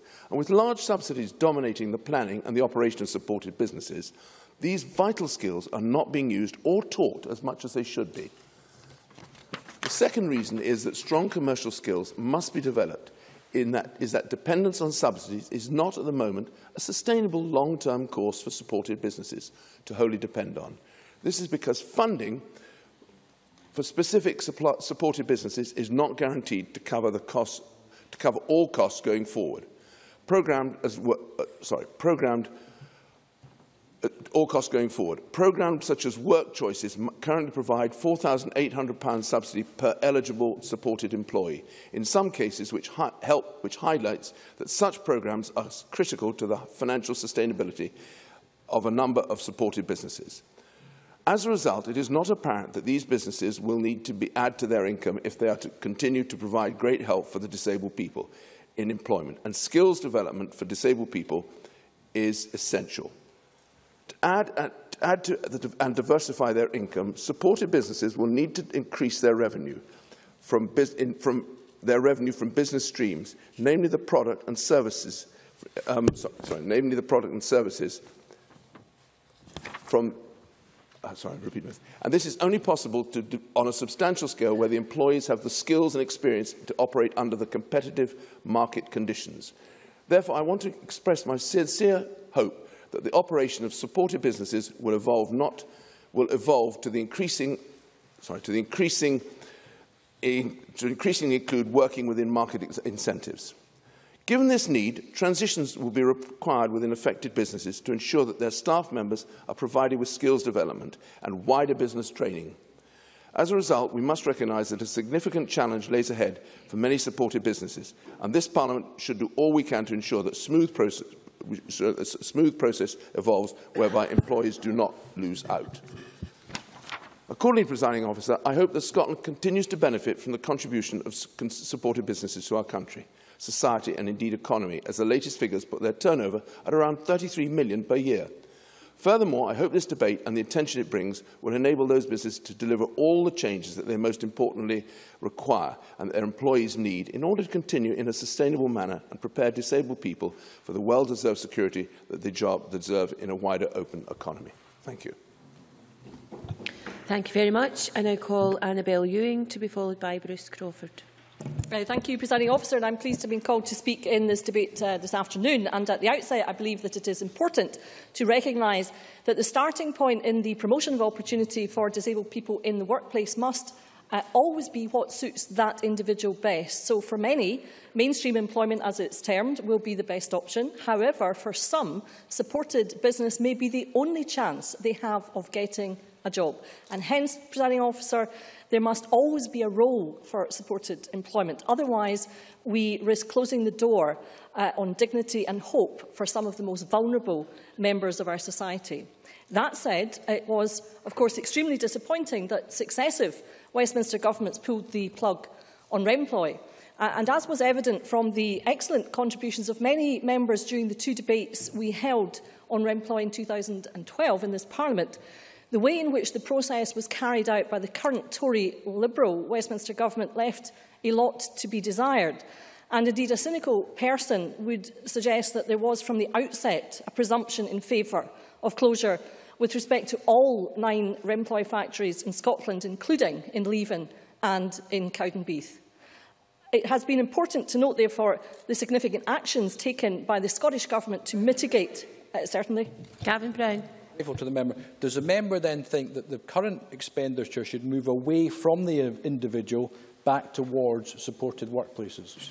Annabel Ewing. I'm grateful for the member's intervention because I was going to get on to later in my remarks to calling on the member and his colleagues to assist with lobbying his chums in Westminster to maintain funding for the Work Choice programme, because of his argument is that the funding should follow the individual, not the institution. I am sure that Mr Brown will be supportive of those calls to maintain funding for the Work Choice programme. But it's been important, I think, Presiding Officer, to note the significant actions taken by the Scottish Government to mitigate the effects of the UK Government's closure policy. For example, the Minister has outlined that we saw established in November 2012 the Supported Business Advisory Group, which the Minister convened and which he was pains to stress provided real practical input and advice about what actions could be taken to help supported business. We also heard that the National Framework Agreement was established also in 2012, which makes it easier for public bodies to buy from supported business. We saw reference to the launch of the Supported Business Directory, which showcases the range of capabilities of supported business in Scotland. And we also saw earlier this year a supported business development event being held, which gave a platform to supported business to raise awareness of the products that they can indeed supply. All these actions are intended to provide for a sustainable future for supported business. And as the Minister said, the key issue here is that there is a steady flow of work available over time, and that is how we create a sustainable future. On the important issue of procurement, I welcome the announcement earlier this year of the 3-year contract issued by the NHS for the supply of workforce uniforms from Haven PTS Limited. And it is important to note that this work has enabled the company to take on many former Remploy employees, and I commend the efforts of all concerned here. Certainly. Jenny Mara. Thank the member for giving way. If she's welcoming the NHS placing this contract for nurses' uniforms, would she recommend to her government that they should go further and do the same with police, fire, bin men, cleaners' uniforms across the country? I'm grateful for the member's intervention because it's very timely. I was just actually going to get on to the Labour amendment, presiding officer, and as I would say, my colleague Bruce Crawford already pointed out in an intervention to Ms Mara, it is indeed, I think, worth recalling that during the consultation on the procurement legislation, respondents were indeed asked if the current policy guidelines should be made a statutory requirement, that is, to have at least one contract with a supported business.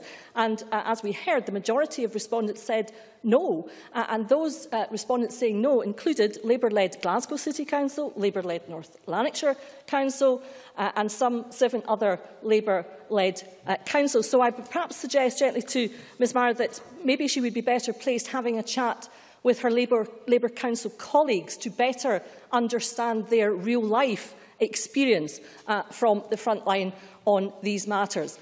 Finally, presiding officer, in concluding remarks, I would hope that my call to Mr Brown to support the Scottish Government's funding for the Work Choice programme will be heard, and that they will assist with the Scottish Government's efforts to promote the continuation of that funding. The Tory member of the coalition, UK coalition government at least, are here today, or some of them, but we don't seem to have the junior members of the coalition, the Liberals, and they have failed, in fact, to turn up to any debate that we've had in recent years on supported employment, and it is perhaps a sad reflection of where the Liberal Party finds itself now in Scottish politics, that they don't see it as important to turn up to these important debates. Presiding officer, disabled people are keen to work and to make their contribution to society. They want the dignity of employment and the hope that that brings. For some, supported employment, as I said at the outset, is their only chance, and we must therefore recognise that and do all that we can to promote sustainable, supported employment. That is all the more important, presiding officer, in these times of Westminster austerity and the dismantling before our very eyes of the welfare system that Westminster is currently engaged in. This is indeed a tale of two governments, and we here in Scotland utterly reject the not-so-noble Lord Freud's truly contemptible suggestion that disabled people be treated as second-class citizens in the workplace. What a disgrace that man is, presiding officer. Thank you.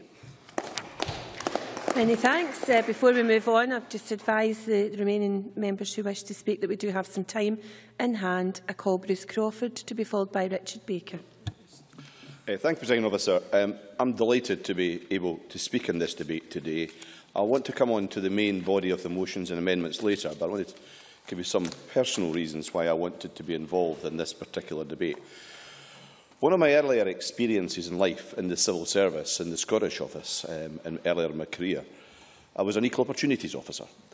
And as part of that role, I was responsible across the Scottish office to ensure that managers understood what disabled people required in the workplace, the aids and equipment that was available to help people perform was available to help individuals who were disabled give off their full potential, be the best citizens they could be in the workplace. I found that job very rewarding. And one of the most powerful lessons I learned from that, in order to create an equal opportunity for any individual, actually on many occasions you've got to ensure that they get an additional service to enable them to compete at an equal level. Very early lesson I got. Later on in my career I became the council leader in Perth and Kinross. And one of the pleasures I had at that stage was helping to support the Dovetail operation in Dundee, which was an amalgamation from the former Royal Dundee Blindcraft products and the Lord Robert workshops that had come together in Dundee.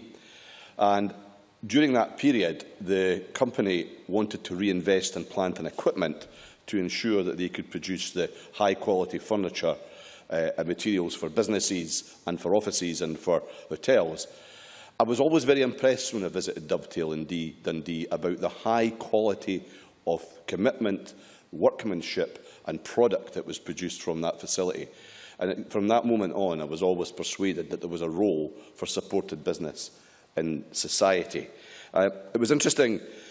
Jenny Mara and her contribution seemed to be suggesting, I may have got this wrong, Jenny Mara, but in some way that Stirling had been favoured over Dundee as far as Remploy was concerned, and Dundee and then the City of Dundee were not getting a fair share from the SNP. Well, I'm sure you're aware that since October 2013, Dovetail has been delivering Dundee City Council, of course SNP runs, fund contract of supplier for beds, bedroom, lounge, dining and furniture, plus ancillary items, bedding and kitchen parts.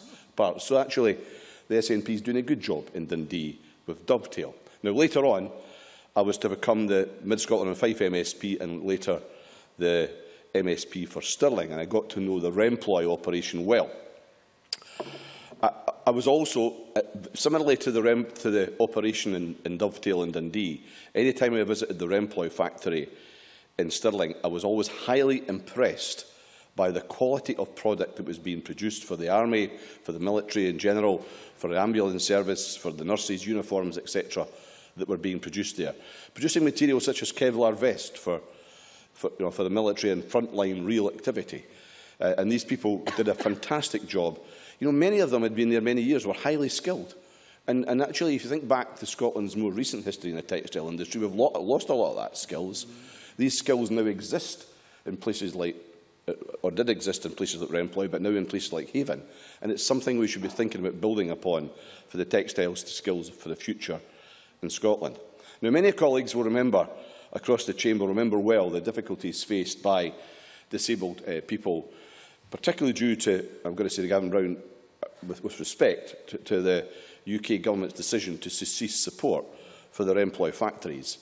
In terms of Stirling Remploy, I was involved in efforts to help to buy buyers for the factory, and I was privileged to be included in the Minister's working group, along with the late Helen Eadie, who others have mentioned, who was such a champion of Remploy. It's regrettable that the UK Government pursued its agenda in the way it did, of removing support from the Remploy factories in Stirling and elsewhere.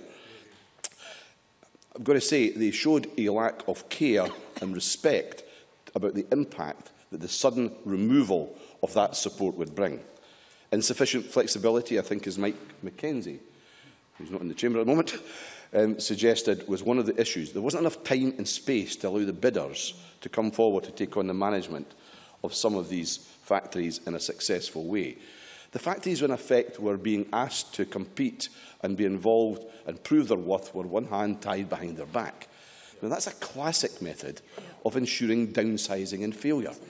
So it was pretty obvious to anyone who was outside this process looking in that there was only one agenda that was on the cards, and that was to ensure a closure of the facilities in the way they did it. Now, that has a human impact. And during the referendum campaign, I came across a number of former Remploy workers who had not been able to secure new employment, who previously in life could stand up tall, go to their work, feel good about themselves, have a worth and have dignity and feel good about the value they brought to society. And it was clear from the contribution I had from these people that they had felt incredibly pushed down, they were depressed, they couldn't really work through the benefit system in the way they would have hoped to have done, and their lives had taken a turn for the worse. Now, that's a shame, and it didn't have to happen in that way. However, in Stirling's case, I'm pleased that Haven PTS was able to step in, take on the management of the former Remploy factory. Haven have now opened the business on October 2013. Yes, sure. Gavin Brown. I have to say, I think the member is making a thoughtful contribution. But given where we are now, does he think that the money should be taken away from individuals and put back towards institutions and supported workplaces? Bruce Crawford. Gavin Brown, with all due respect, you've actually got that question the wrong way round. Because had they not taken it away in the first place, the money would still be there.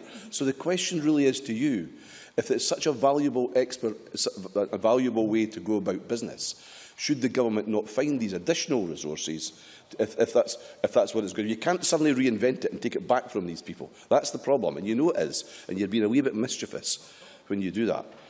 Through the chair, please. Sorry, I apologise, Presiding Officer. Haven opened for business in October 2013 with a head count of 16 following the closure of the former Remploy business. However, in Haven's first year, it's been successful in establishing new business and growing sales, enabling it to expand its activities to over 32 employees. You know, some of these people have got 15 years' experience of manufacturing, very, very valuable experience that they can pass on to others. Even more encouraging, the company now anticipates further growth generated recently will require them to take on 20 more staff than they're currently recruiting, and it's hoped by Christmas the staff number will be 52, of whom 96% are classed as disabled or facing complex barriers to work. And that's an organisation that's able to expand and grow in the way it has done. And during Haven PATS's first 12 months, because of that experience that they've got on the site, they've been able to bring in a work experience programme supported by the local Job Centre Plus that's provided invaluable work experience for 30 unemployed individuals. So I take my hat off to that organisation and the way they are operating. Now, there's a minor downside to all this for me, is the MSP for Stirling is such as the success of, and I can see my colleague Michael Matheson turning and smiling, you know, because he knows what's coming now. Such as the success of Haven PTS, it now means it needs to expand and find larger premises.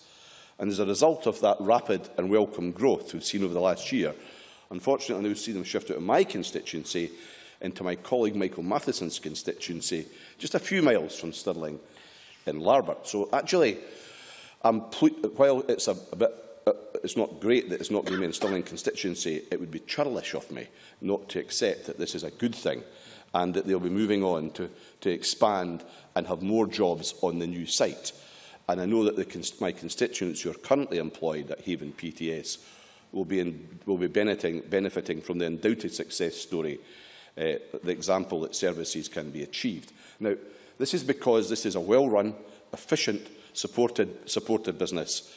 And with a last point that I would make, Presiding Officer, one of the things that you had success recently during the Commonwealth Games was they were able to produce 17,000 laundry bags for the Commonwealth Games activity. That just shows you, if you can get into a new niche, that's now opened up new opportunities for them and other places to expand that sort of activity. And thank you for the extra time, Presiding Officer. Many thanks. I now call Richard Baker to be followed by Gil Patterson. Thank you, Presiding Officer. Firstly, can I apologise for missing the start of the Minister's opening and comments, but can I say that I would agree with others that it's good we are again debating the future of supported businesses in Scotland, not just because they play a very important role in so many of our communities, as we've heard throughout this debate, but because this has been, as members have reflected, a traumatic few years for supported businesses and for the people employed in them, many of whom have now lost that employment, which was such a big part of their lives. In 2010, I led a members' debate on the subject of supporting Scotland's supported workplaces when there was a threat to the future of Glencraft in Aberdeen, which has provided employment for blind people in the city for over 140 years. Now, at that time, it was clear supported businesses already faced huge challenges, although Glencraft was saved, I'm pleased to say. But I could not envisage then that the situation would deteriorate so quickly through the actions of the coalition government and the closure of so many Remploy factories. Many of us in this chamber were involved in the campaigns to save those factories, as Bruce Crawford just mentioned his contribution, his involvement in the future of the factory in Stirling. And I was involved, like others, in the campaign to save the factory in Aberdeen, a campaign which was sadly unsuccessful, although Remploy's facilities and some of its employees were involved, along with Cornerstone, in the establishment of a new social enterprise, Benachie, which is an upholstery business and has been a success. But so much else was lost with the closure of Remploy in Aberdeen, and we kept hearing from UK ministers that they would help those who lost their jobs at Remploy to find alternative employment. But like Bruce Crawford experienced in the referendum campaign, at the same time I met with a former manager at the Aberdeen factory, and his experience was that many of those workers, actually the great majority of them, hadn't found jobs. So that theory of the money following these employees, in this instance certainly, just hadn't proved to be successful at all. So that was his experience, and sadly I think it would be the experience of very many others who've been involved in working in Remploy. So there's no doubt in my mind that the policy of the UK government towards supported workplaces has been deeply damaging. But we must look also to what we can do here. And our motion states that there is more that public sector agencies Scotland can do, and more the Scottish Government can and should do, as Jenny Marra rightly pointed out in her opening contribution for our side of the chamber. Now, and I agree it's right to acknowledge the Minister's personal involvement in this issue, and he spent a great deal of time on it and been very involved. But what we are debating here is delivery, and still not enough is happening in terms of securing public sector contracts for these supported businesses. And yet again, we've rightly turned to the issue of procurement, because it is a big weapon in the armoury of the Scottish Government, which, if properly deployed, can make a real difference to important businesses like these. Now, the Minister has told us that progress is being made, but I believe more should have been done by the Scottish Government much earlier, back in 2010, when I raised these issues in the members' debate. And as Jenny Marra said earlier in her intervention, still more needs to be done now. The Minister says the Scottish Government will make further progress, so we'll hold him to that. But we've debated for years promoting these contracts, whether it be through the use of Article 19 in European legislation, or through the legislation we recently passed into law here on procurement reform. And I think Jenny Marra is absolutely right to talk about the need for a further amendment of that legislation. So it's been debated a great deal, and it's now time to deliver on what has been said. And Mr Mackenzie. Mike Mackenzie. I just wondered if Mr Baker felt that it was a situation likely to deliver good government for Scotland, where the UK government punch holes in the roof and the Scottish government run around with buckets trying to catch the leaks. And in that sense, does he feel that Labour's submission to the Smith Commission, which proposes an extra half bucket for the Scottish Government, is any use at all? Richard Baker. A damp squib of a contribution there from Mr Mackenzie, I have to say. I think it's not focusing on the real issue that we've got here. And I think it's wrong to minimise. It's absolutely right to acknowledge the difficulties caused by the position the UK Government has taken on this issue, Mr Mackenzie. Presiding Officer, I've made that point clear in my contribution in my speech, but also it's wrong to minimise the impact procurement and effective procurement policy can have for these supported businesses, because winning these contracts makes all the difference to them. Remploy in Aberdeen had developed links with Aberdeen University, through which it won contracts for work carried out to a very high standard, which the university was very pleased with. So not only did it benefit the workers of Remploy, but it benefited the university as well. Now, if that flow of work from other contracts had been there, then it might have been a different story then for Remploy Aberdeen, or indeed for Blindcraft in Edinburgh. Now, the Minister has been involved in this issue for a long time, and he's right to praise the role of trade unions, of Lynn Turner and others. But Bruce Crawford was certainly right to mention the contribution of Helen Eadie, and we'll all remember the passion with which she spoke about supported workplaces in this chamber. She did a tremendous amount of work on the Remploy group in this Parliament, bringing all of us together to talk about the future of the factories in our areas. She worked closely with the Scottish Government on the issue to try and get the best results. She fought hard on behalf of the Remploy factory in Cowdenbeath, and she again and again spoke up for these workers here in this chamber. She was passionate about what could be achieved for these workers by their being part of supported businesses, and what could be achieved through the application of Article 19 and through procurement policy. And in that debate in 2010, which I referred to earlier, she said, people who are disabled are not asking for handouts or grants. They are asking for the dignity of taking home a wage packet at the end of the week. That's what they want above all, and that is what they should be able to get. And I think that really hits a nail on the head about these people. It's their future, their welfare we are debating here today. If Helen was here today speaking this debate now as her issue was, she'd be encouraging us to be more ambitious in our support that we give to these workers and these businesses, and I would agree with her, we can be more ambitious still. Many thanks, and I now call Gil Patterson to be followed by Nigel Donne. Thanks very much, Presiding Officer. I'm certainly indeed pleased to be speaking in this debate, and it is very important. And before I begin, I must declare a constituent's interest in the debate itself, as one of the factories that has recently opened in the town of Clydebank, significantly in a factory formerly used by Remploy, which is a very positive development for the local area. Since 2007, when being elected to represent people in Clydebank area, I have worked very closely with those involved in the Remploy factory. Visiting the factory on a regular basis really brought home the passion that the workforce had for what they were doing and how high the quality of the goods that were produced on site. Now, I hear a range of goods that are mentioned today, but I'm quite sure the Chamber will be quite surprised to note that the Clydebank factory was actually manufacturing goods for the automotive industry. And I declare another interest because the business I own is heavily involved in the automotive industry. But the exacting standards required to deliver goods into that industry with the high expectations and safety is remarkable. And this unit delivered into the automotive industry on a commercial basis.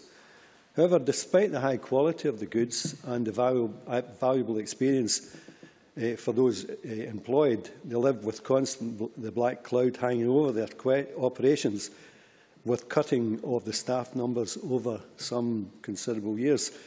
Then in July 2013, they received the news that they were dreading. Remploy announced that it was closing a number of factories, including the Clydebank operation, in the second stage of cuts after the UK government decided that, and I quote, funding should be used to maximise employment for disabled people through individual support rather than subsidising organisations like Remploy.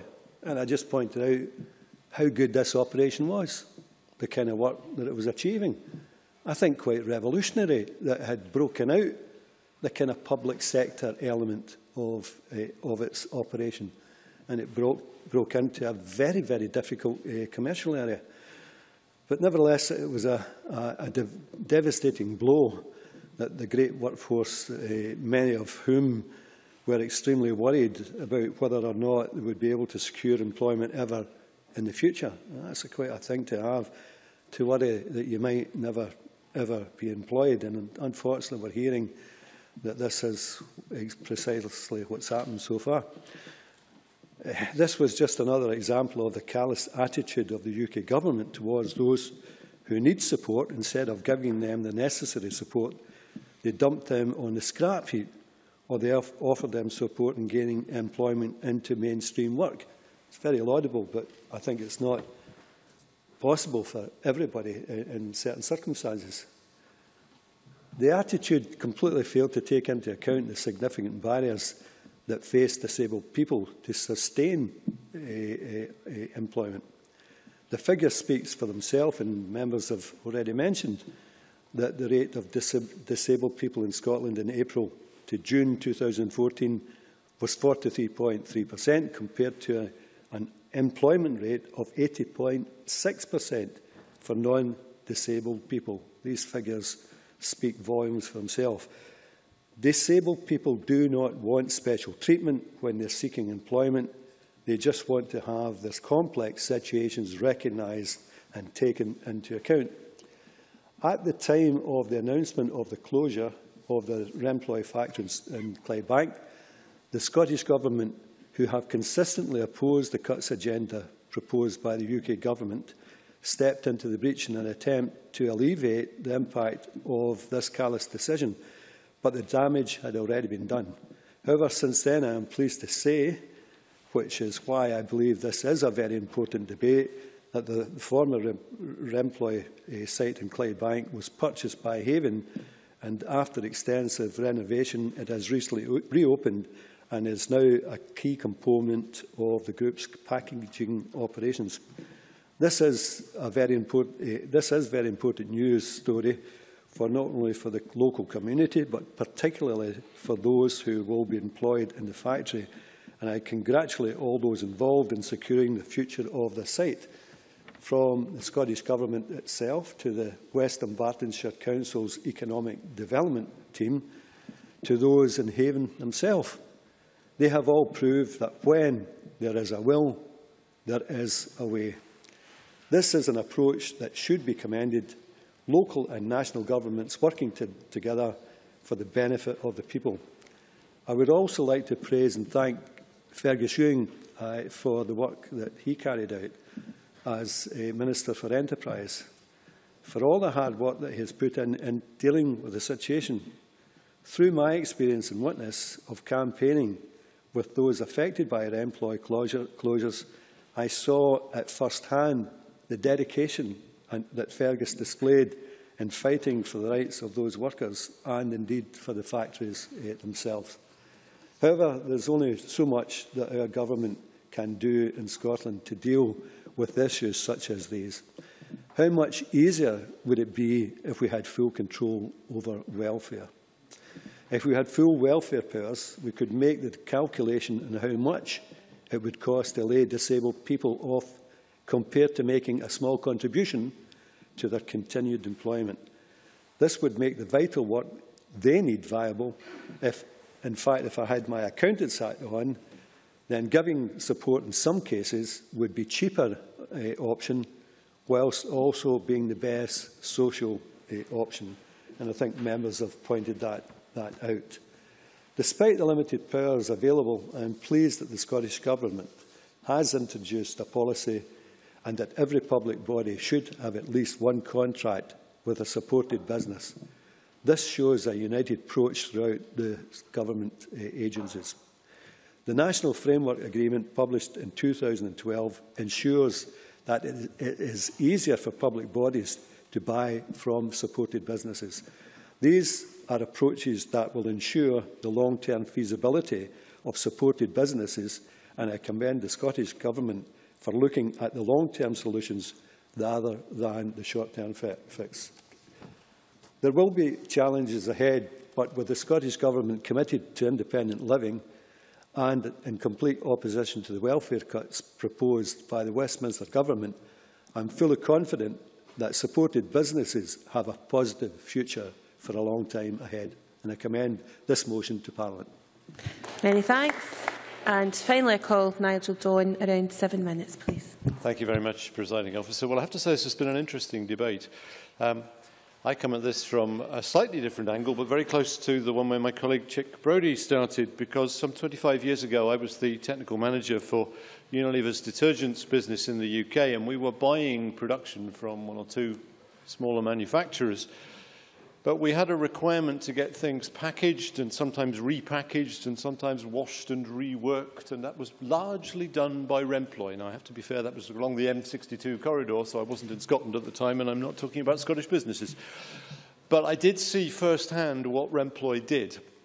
And I would endorse the view, firstly, put forward by Bruce Crawford about the quality, and he wasn't the only one to mention that, and the extremely experienced people that that business developed, I guess, and was able to retain. But of course, the other thing that business had was a flexibility, because it had a group of people who would turn their hands to pretty much anything.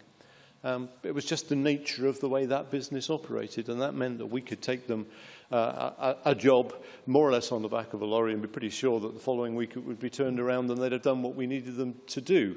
And so we had a long-term working relationship in that kind of way with Remploy, and it worked very, very well. And also what I saw in that, and others have mentioned this as well, is that it's not just a factory where people go to work. It actually very quickly becomes a community, like any good workplace would actually. And when you have a group of people who are looking for that little bit more support than probably we as individuals are, then actually what happens at work is enormously important. And some security in there and some continuity is, again, of huge value. And I would simply make the point, this isn't the first time I've made it to the Chamber this year, that for the bean counters, this is actually a good thing to support. If you take away people who need social support in any sense at all from an environment when they're getting that support, then you are going to generate some costs for our health service and for our social services. And not only is there a cost in that, but you're actually taking away those limited resources from other activities. So on balance, these kind of things are worth doing in a simple economic sense, never minding the obvious social advantages of doing so. Now, if I can come on to the points that I think Jenny Mara has been trying to make, and I'll pick up on the other point as well in a moment. I think Jenny Mara would have got on rather better if, as my colleague had commented, she'd actually proofread her amendment. Because actually, if it had picked up on the very large point that she's been trying to make about those public bodies that could reasonably, then you never know, it might have been supportable. But to say that absolutely everybody's got to have this contract is to invite the criticisms which I think we've heard. But I would also make the point that if you come along, and I'll tell you in a moment, yeah, hang on. If you actually require a business to form a contract, which I would remind you is something that requires two people to agree and they're starting from different places, then you finish up with the risk that they would just get nominal contracts, which are actually very little value to anybody other than ticking the box that you've got them. Jenny Mara. I thank the member for giving way. I think the SNP seem to have reneged on their commitment to this issue, because I'm just looking back at the debate from 2010 where Minister Jim Mather for the SNP said, and I quote, "We are working hard on our intention that every public sector body should have a contract with a supported employer using Article 19. We will bring forward a timetable for that." Nigel Doyle. I think, with respect to that intention, is reflected in the government policy that we've heard. Whether that policy should be written down in a single line of a statute is the point that I've just addressed, and I think it actually runs the risk of simply being supported by a tick box process rather than actually by a sensible commercial process. And I think that, frankly, is the risk. Okay? Now, if I can then come on to Gavin Brown's comments about the money following the individual or being put into the businesses. Could I simply suggest that what we've heard this afternoon demonstrates the obvious answer? It's actually both. It really is part of let's support businesses where those individuals who go into that business are getting sensible support, doing sensible commercial things, and actually it is economically sensible to subsidise that. And I take Cameron's point about subsidies being not necessarily sustainable forever, but actually our population is not suddenly going to run out of disabled people or people who have disabilities. I'm sorry, correct myself. Okay? Those businesses can be long-term. They were very long-term. They had subsidies in the long-term, and it was all very sensible.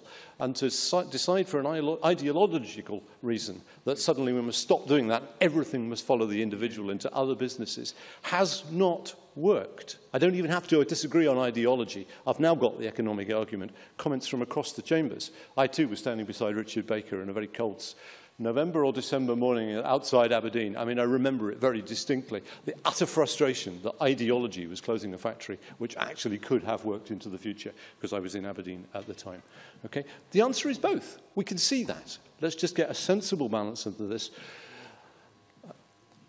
Last point I would make is, and I'm sorry, I can't remember which of my colleagues I'm following on here, but the thought that there's some social responsibility in having these kind of businesses, and there's some social responsibility in contracting with these kind of businesses.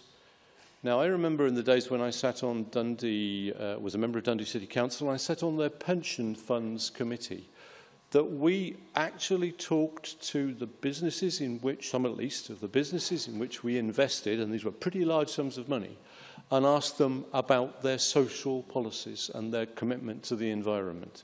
Now, that was pretty nominal, to be honest, in those days. That is something which is growing in importance, and people are taking it more and more seriously. I think there is an opportunity for our pension funds and large investment funds to actually ask this kind of question. These kind of social businesses do need support where it's appropriate, and those who could procure things from them should be being asked whether they are even trying to do so, because frankly, if they're not even trying, then somebody should be asking them to change their attitude. I suspect, Presiding Officer, that my time is up, so I'll leave it there. Thank you. Many thanks. Yes, indeed, we now turn to the closing speeches, and I call on Gavin Brown up to 7 minutes, please. Thank you, Deputy Presiding Officer. I think this has been a very good debate, I have to say. And I want to focus my closing remarks on two main issues. The first one is the one contract policy, and the second one is the conclusion reached by the SACE review, which I think underpinned all of the UK coalition government action, as opposed to some of the incentives and suggestions put forward by members from the SNP today. If we turn first to the one contract policy, I have to say I'm a little disappointed that not a single SNP backbencher was prepared to challenge the government on this issue. Not a single one of them was prepared to even comment on it, other than to tie themselves in knots as to why it's actually a good policy, but it doesn't matter that they're actually not achieving it. We've heard the excuse from the Minister that some public bodies might not need them, in which case, why do you have this policy, and why have you had this policy since 2009? We had the Bruce Crawford excuse that actually, if every public body had a contract, then the supported businesses simply couldn't cope. But in his own contribution, he gave an excellent example of a supported business in his constituency for now that clearly was able to cope with an enormous contract, and there's no reason why the other supported businesses couldn't cope if every public body did decide to sign a contract. And then the rather facile excuse from Stuart Stevenson that because he doesn't think the Water Industry Commissioner requires a lot of furniture, then that suddenly excuses every other public body that doesn't currently have a contract. It was disappointing that not a single member was prepared to challenge the front bench, and perhaps they can redeem themselves in closing speeches with the Minister to find out how many public bodies today have not yet signed a contract. Happy to give way. Stuart Stevenson. It's interesting to hear the Tories defending the Labour Party again in the construction of their amendment. The point about the Water Industry Commissioner for Scotland is, of course, the general one, that you have to look at the individual circumstances of each and every body. Perfectly proper that it be mandated that they look at the opportunities they, each and every one, have for buying from supported businesses. Absolutely impossible to mandate that they must complete a contract, because the WICs, and there will be others, simply will have limited opportunities. Gavin Brown. Well, I ask him simply back then, in his view, does every other public body who hasn't yet signed a contract, is there conclusive proof that none of them actually need any of the items produced by supported businesses? I'm quite sure that's not the case, but it appears that the Scottish Government haven't even done their homework, and they simply don't know. The Minister wasn't able to answer the basic question. And as for defending the Labour Party, we don't actually agree with the Labour Party on this. We don't think it should be in statute, but we do think the government ought to be doing more. Given that it's been a policy in place for 5 years, I think they could have done a bit more, and I think they ought to be able to tell us at least what the position is on the ground and what they're going to do to try and improve the situation. But Deputy Presiding Officer, the second issue I want to finish on, or to focus on, is this. The idea put forward by a number of members here that the reasons for deciding to close the Remploy factories and to try and transfer funding to the individual was one that showed an icy lack of compassion, shut without care. It was all about cutting. It was all about being callous. I refute that absolutely, Deputy Presiding Officer, and I say to those members, please go and read the SACE review. Please read the review that underpinned the reforms put forward by the coalition government, because it is a thoughtful piece of work. It is a far-reaching piece of work. And yes, in parts, it is a painful piece of work. There is no question that the report acknowledged some of the pain that would be caused by this, but it was done for reasons of principle and pragmatism. The conclusion reached by the SACE report was that the model of employment support needs to change so that it meets disabled people's aspirations, is based on evidence, is fit for the future, and serves far more people than it does today. It was built on a principle of those with disabilities getting into work, staying in work, and then ultimately getting on in work. It was based on principle and pragmatism, the pragmatism that government funding should be spent where it can have the most impact. And they concluded that there was a significant scope to increase the number of people who could benefit. If we look at the numbers, Deputy Presiding Officer, the budget... Let me develop this point, Mr Crawford. The budget spent on this issue was £333 million. of which £63 million each year was going on Remploy factories. So about a fifth of the budget was going on the Remploy factories, but it was the cost per head that was proving a challenge. The cost per head in the Remploy factories was £25,000, whereas if that were to be transferred to the individual, Remploy themselves, another division of Remploy, as Cameron Buchanan commented in his contribution, they believe they could help 3 or 4 people with that same amount of funding. It's about raising the appalling level of employment statistics, which everyone in this chamber wants to do something about, but by focusing the efforts on the individual, we can get far more people into work. I said I would give way to Bruce Crawford. Bruce Crawford. I genuinely believe that Gavin Brown believes that that's what was trying to be achieved. I don't underestimate what he's saying. But the UK Minister of State for Disabled People confirmed on the 15th of October this year that of the people who had been previously employed in Remploy, 1,507 were still looking for another job. So despite this issue about the money supposed to be following the people, all these people were still looking for another job. Only 774 were able to find work. It proves, Gavin Brown, that while the theory might be there, in practice it simply hasn't worked for these people. They are facing the misery of these decisions. I'm afraid you're concluding. Deputy Presiding Officer, I accept it hasn't worked for some people. Absolutely right. But I make two comments in response to that. The first one is this, Deputy Presiding Officer. Remploy's employment services have found jobs for 35,000 people over the last 2 years, whereas the factories employed approximately 2,400 people. And the government never said that every single person would get a new job overnight. This is a series of reforms that will take time. They will take time to achieve everything. But ultimately, if we want to increase dramatically the number of people with a disability in work, then the idea of funding flowing towards the individual, I think, makes economic sense and practical sense too. It was based, just in closing then, also though on a degree of principle. It wasn't just about the bean counters. Liz Sayce spoke to thousands of stakeholders, spoke to people with disabilities across the country, and they said this: I want the same choice as anyone else to have the career I want. Again and again, disabled people, especially young people, said they wanted the same chance of getting the full range of roles in the economy as everyone else.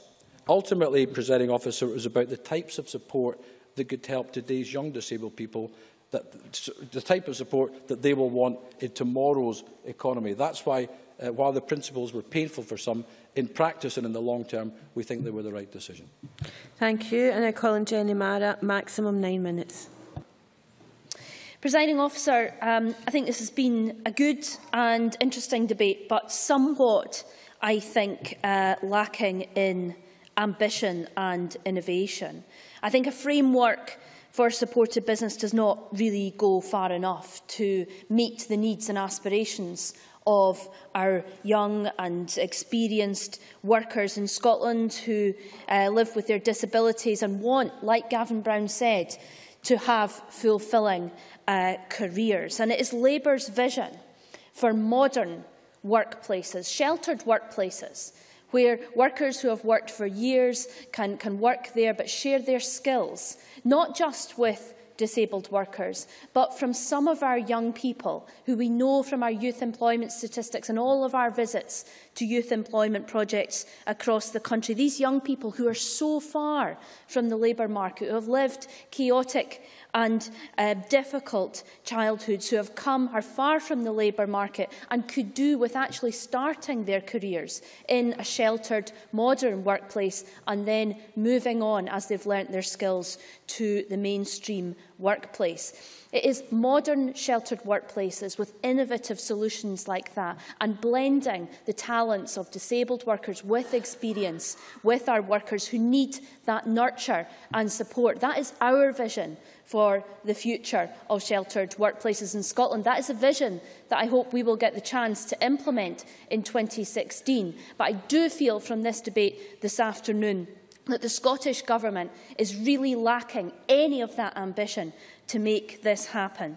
The motion this afternoon is very much around their framework. And I said in my intervention to Nigel Dawn anyway that we've been here, as Gavin Brown pointed out before. We were here 4 years ago now, before I was here, debating this very issue about the SNP's framework, but not nearly enough progress has been made. Gavin Brown has pointed out to the Scottish Government this afternoon that they don't seem to be on top of the figures about the amount of public authorities in Scotland who have not awarded a contract. I can tell the Scottish Government this afternoon that it is at least 40 public bodies, and that was 40 public bodies who had the information and were able to tell us that they have, able to tell Spice that they have not awarded one single contract under the framework for supported business. So to go back to Jim Mather's comments in 2010, we are working hard on our intention that every public sector body should have a contract with a supported employer using Article 19, and we will bring forward a timetable for that. I would ask the Minister in closing today, exactly how hard is this government working on that? Since the Freedom of Information request, which many people have cited, that was done in April this year, only an additional 4 public bodies have placed a contract with a supported business. The progress is slow, it is sluggish, and it doesn't really reflect some of the warm words from the government this afternoon.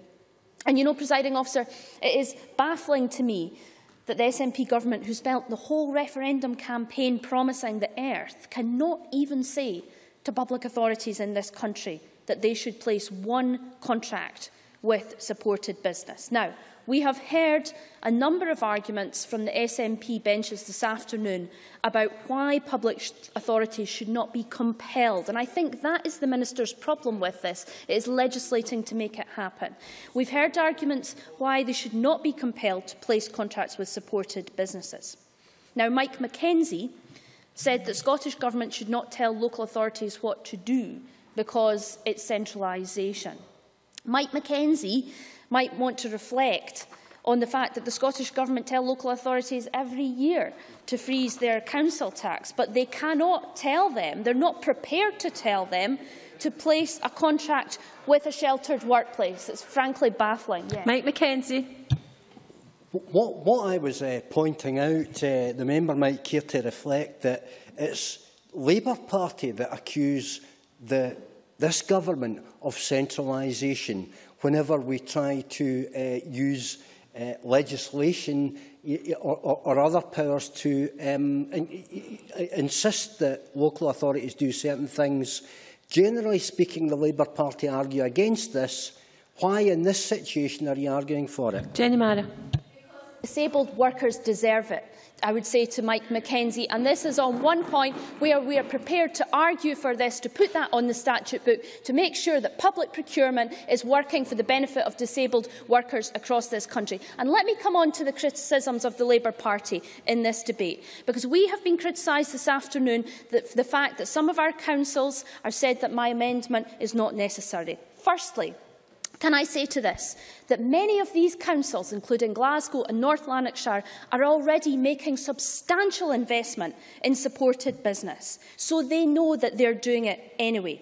Secondly, I will commit to winning that debate in my party for the amendment to the Public Procurement Act with those local authority council leaders if the Minister will commit to enacting it. Because I would be very surprised if this SNP government would actually let Labour councils stop them from doing something that they really want to do and they really want and they really believe in. Presiding Officer, Stuart Stevenson said that Scottish Water don't buy anything that supported businesses in Scotland make. Well, you can clarify for me. Stuart Stevenson. It's just a factual correction. The Water Industry Commissioner for Scotland, not Scottish Water. Jenny Mara. Well, I am absolutely convinced that that Commissioner has a desk, he has drawers that he puts his papers in, and he has office furniture, which are made by supported businesses in Scotland. So I think he could put the contract for his future office furniture with him. I think Stuart Stephen makes a spurious point, and quite frankly, presiding officer, it is really quite baffling, the splitting hair arguments that the SNP have come up with this afternoon against legislating for a wholly morally justified policy. Yes. Mike Mackenzie, briefly, as the members approaching the last minute. Would you consider that the terms of your amendment would be fulfilled if a public authority bought one paperclip from a supported business? Because what you're suggesting is not workable in real terms. Jenny Mara, apologies, you do still have more time. Presiding officer, quite frankly, I think that is the most ridiculous point, and I think it is embarrassing. I think it is embarrassing for this government. What we are saying is that every public authority in this country should place at least one public contract with a supported business to support disabled workers. It is something that Jim Mather, one of your ministers, said was a good thing to do. It is something that is wholly and morally justifiable. It would support sheltered workplaces across this country. It would put more disabled and young people far from the labour market into work. I am very surprised that the SNP shows such resistance to a progressive policy. I move the amendment in my name, and I thank for this good debate this afternoon. Thank you very much. And I now call on Michael Matheson to wind up the debate. Minister, you have until 5 p.m. Thank you, Presiding Officer. I think this has been a very useful debate with a number of very thoughtful and considered contributions to the debate and to the whole issue of employment for disabled people. I actually I feel as though there is actually more points of agreement in the debate than probably has been recognised at points from some of the contributions. And I don't wish to lose sight on that point. And I think what we need to do is to make sure that we build on the areas of agreement, which we have, but I think we also have to recognise that there are some differences of view on areas around this matter of policy. I recognise the point that Jenny Mara is making around the issue of making it mandatory for all local authorities to place at least one contract with a supported workshop environment. Can I say that although I think we should always be very careful in thinking that by identifying a simplistic single solution to the issue, it will in some way address what is a much more fundamental issue around supported employment and supported workplaces.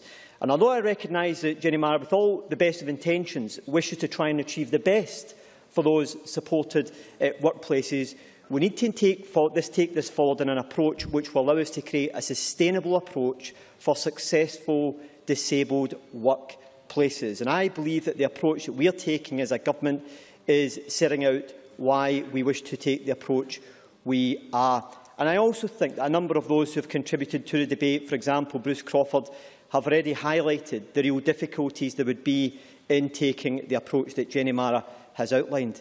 But I can say there is an area where I do agree with Jenny Mara, and that is her ambition to see modern supported workplaces for disabled people. Can I also say to Gavin Brown, who again he raised the issue about the placing of contracts with supported employment businesses. Can I say that there are a number of complexities around this? There are a number of complexities because not all of the contracts go through the public procurement portal system. Some of them are through subcontracts as well, and there is a whole range of complexity around being able to monitor and measure those contracts that are being placed. But what I can say to the member and give him an assurance of is that we are determined to look at seeing how we can actually get much greater detail around how those contracts are being placed and when they're being placed and who they're being placed by as well. But I don't want to give the impression that that's something that can be easily achieved because of the complexity of some of the subcontracting that goes on in this process. But we are intending, and our procurement team are intending, to look at what they can do through the IT system in order to be able to monitor this issue much more effectively. And as a government, if that monitoring demonstrates the need for further intervention from our point of view in encouraging and working with public contracts to encourage them to place more contracts with supported employment employers, then we will be prepared to do that, as we have been doing for the last couple of years. But can I also say, I'll give way to the member, yes. Gavin Brown. I'm grateful for his remarks, but is it as complex, though, as he makes out? Because when the FOI was put in, a very clear answer was given back, that there were 44 out of 118 that hadn't signed contracts. So if the information was possible via FOI in 21 days or whatever it is, surely it's not quite as complex as he was making out. Minister. Not all of these contracts have been placed through Article 19, for example. So there are other issues that have to be considered and been able to actually get a proper picture, a fuller picture of the detail. But can I also say, I think there is a real danger that we are looking at this thing from the wrong perspective, because the focus shouldn't be just about on public sector contracts being awarded to supported employers.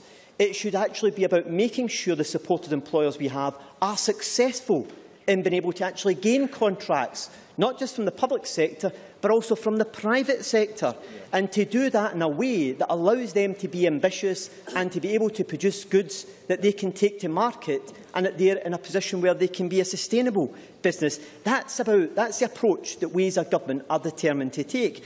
And just to give you an example of how we're taking that forward, my colleague Bruce Crawford made reference to the changes that have happened in Stirling, with the Remploy factory there now moving to my constituency in Larbert. Moving to Larbert in order to be able to take on new work in an environment which is modern, sophisticated. It has had £1.7 million of Scottish Government investment put into it to allow them, to support them, to become a successful business and to be able to actually market their goods in a successful way, and to be able to also train those who work with them in a way that allows them to either remain there in employment or to move on in employment. And that's a partnership in Larbert, my constituency, that I think demonstrates the approach that allows this to be taken forward in a sustainable, successful way. A partnership between the Scottish Government, Haven, Scottish Enterprise and Falkirk Council. And I've got no doubt that that will continue to be a success and able to build on what is a £1.5 million per annum contract they now have with the NHS in Scotland. And I think we also heard from Maureen Watt in her contribution about the way in which Blindcraft in our own constituency have been able to engage and to move on from the situation that they were in, where there were real difficulties several years ago, in order to turn the business around, in order to make it sustainable and potentially successful. But can I also say as well, I think part of the issue about the point that Gavin Brown and some others were making about should we now take the money away from those individuals and put it back into the businesses is not really the way we should be looking at this matter. One is not mutually exclusive to the other. Business support for disabled people is equally important as supported employment is. The problem with the UK Government's approach was that it had to be supported employment in a place of employment with the employer, but supported workplaces were not of value. That was the problem with the UK Government's approach. It was one or the other. And we then found ourselves in a situation, as has been rightly highlighted by Bruce Crawford, where we have 1,500 people who were previously employed by Remploy no longer in employment. They are unemployed, receiving benefit to support them in their position because of the difficulties that they now face. Had the UK Government taken a different approach to this whole matter, yes, recognising that support in employment is important, but also that business employment support for disabled people is also of equal value, then we could have taken an entirely different approach. And I think the problem with the UK Government's approach is it's been a one-size-fits-all approach, which doesn't work in this area. And I'll give way to the member. Does the Minister not accept the conclusions of the SACE review that demonstrated if you could help 3 or 4 people for the same amount of money, then that has to be looked at and that has to be the way forward? The SACE review wasn't about doing one thing and ruling out the other. It wasn't simply about that, and that's the problem with the UK Government's approach, is it's chosen to interpret it in such a way that it's decided that they do not value supported work placements, and that's why they've run into such difficulty, and that's why 2/3 of those who previously were employed by Remploy now find themselves in unemployment. But let's put this whole issue in some context, because I think it's really important that we do that. Maureen Watt made that particular point in her own contribution. Employment rates for those with a disability in Scotland during April to June of this year was 43.3%. For non-disabled people during the same period, it was 80.6%. An unemployment rate for disabled people at the same time was 14.6%, and for non-disabled people it was 5.5%. It's that employment opportunity, that lack of opportunity, that causes the gap in terms of people's relative income. It's that type of gap that causes inequality that so many disabled people experience, that loss of self-esteem, that loss of confidence, and find themselves caught in the benefit trap as well. And it's why we need to make sure that we take a balanced approach, not only about supporting those who want supported employment, but also supporting those businesses that can help to support those disabled people who want to have employment as well. Can I also, Presiding Officer, turn to some of the other issues in the time that remains to be able to highlight that the approach that we as a government are taking is much more ambitious than the approach that Jenny Mara suggests, that our ambition should be that we want to have each public body plays one contract with a disabled support business. Our approach is to create equality for disabled people, equality of opportunity, so that they can get employment no matter what their circumstances are. And I thought Siobhan McMahon made an extremely good speech in highlighting a number of these issues. Some of the points which are already being taken forward by the Scottish Government in our youth support strategy. We already have Skills Development Scotland looking at how we can make sure that we increase the number of those young people with a disability are able to participate within our apprenticeship scheme. We've also got Remploy Employment Services in Barnardo's working with Skills Development Scotland to also look at how we can enable more disabled people to be able to engage in employment as well. And to take it beyond that, as a government, we've also set out a range of measures to help to support those with a disability into employment through our Keys to Life, our learning disability, national strategy, 30 seconds, could our members mental health strategy, our autism strategy, and as a government we will continue to take forward policies in a positive way to support disabled people. Presiding Officer, this has been a very useful debate. But one thing I can assure the Chamber is that we as a government will continue to do everything we can to help to support disabled people to ensure they get the opportunity, the equal opportunity to employment here in Scotland. Thanks, Minister. That concludes the debate on supported business. We now move to the next item of business, which is decision time. The first question is amendment number 11332.2 in the name of Jenny Mara, which seeks to amend motion number 11332 in the name of Fergus Ewing on supported business be agreed to. Are we all agreed? The Parliament's not agreed. We move to a vote. Members should cast their votes now.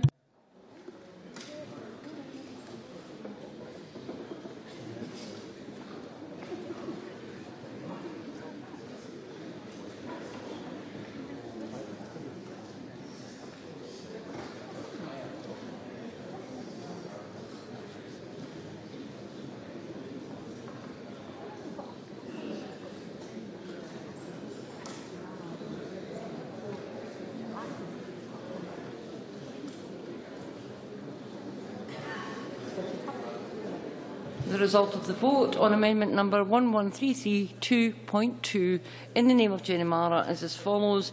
Yes, 31. No, 74. There were no abstentions. The amendment is therefore not agreed to. The next question is amendment number 11332.1 in the name of Gavin Brown, which seeks to amend motion number 11332 in the name of Fergus Ewing on supported business be agreed to. Are we all agreed? Parliament's not agreed. We move to a vote. Members should cast their votes now.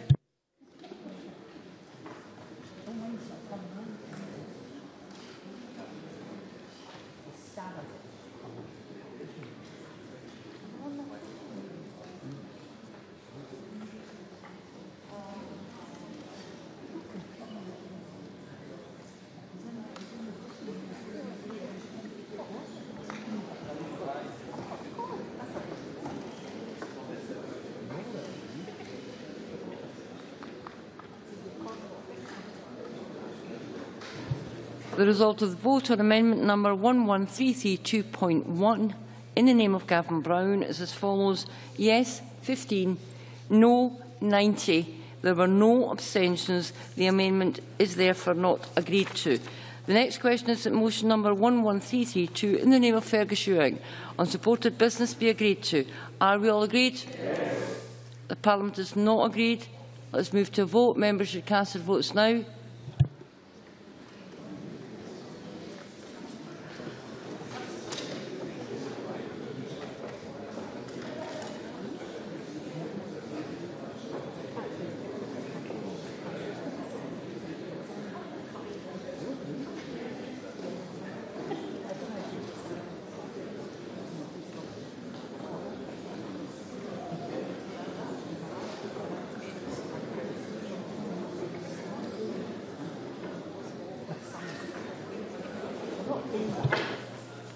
The result of the vote on motion number 11332 in the name of Fergus Ewing is as follows. Yes, 90. No, 15. There were no abstentions. The motion is therefore agreed to. That concludes decision time. I now close this meeting.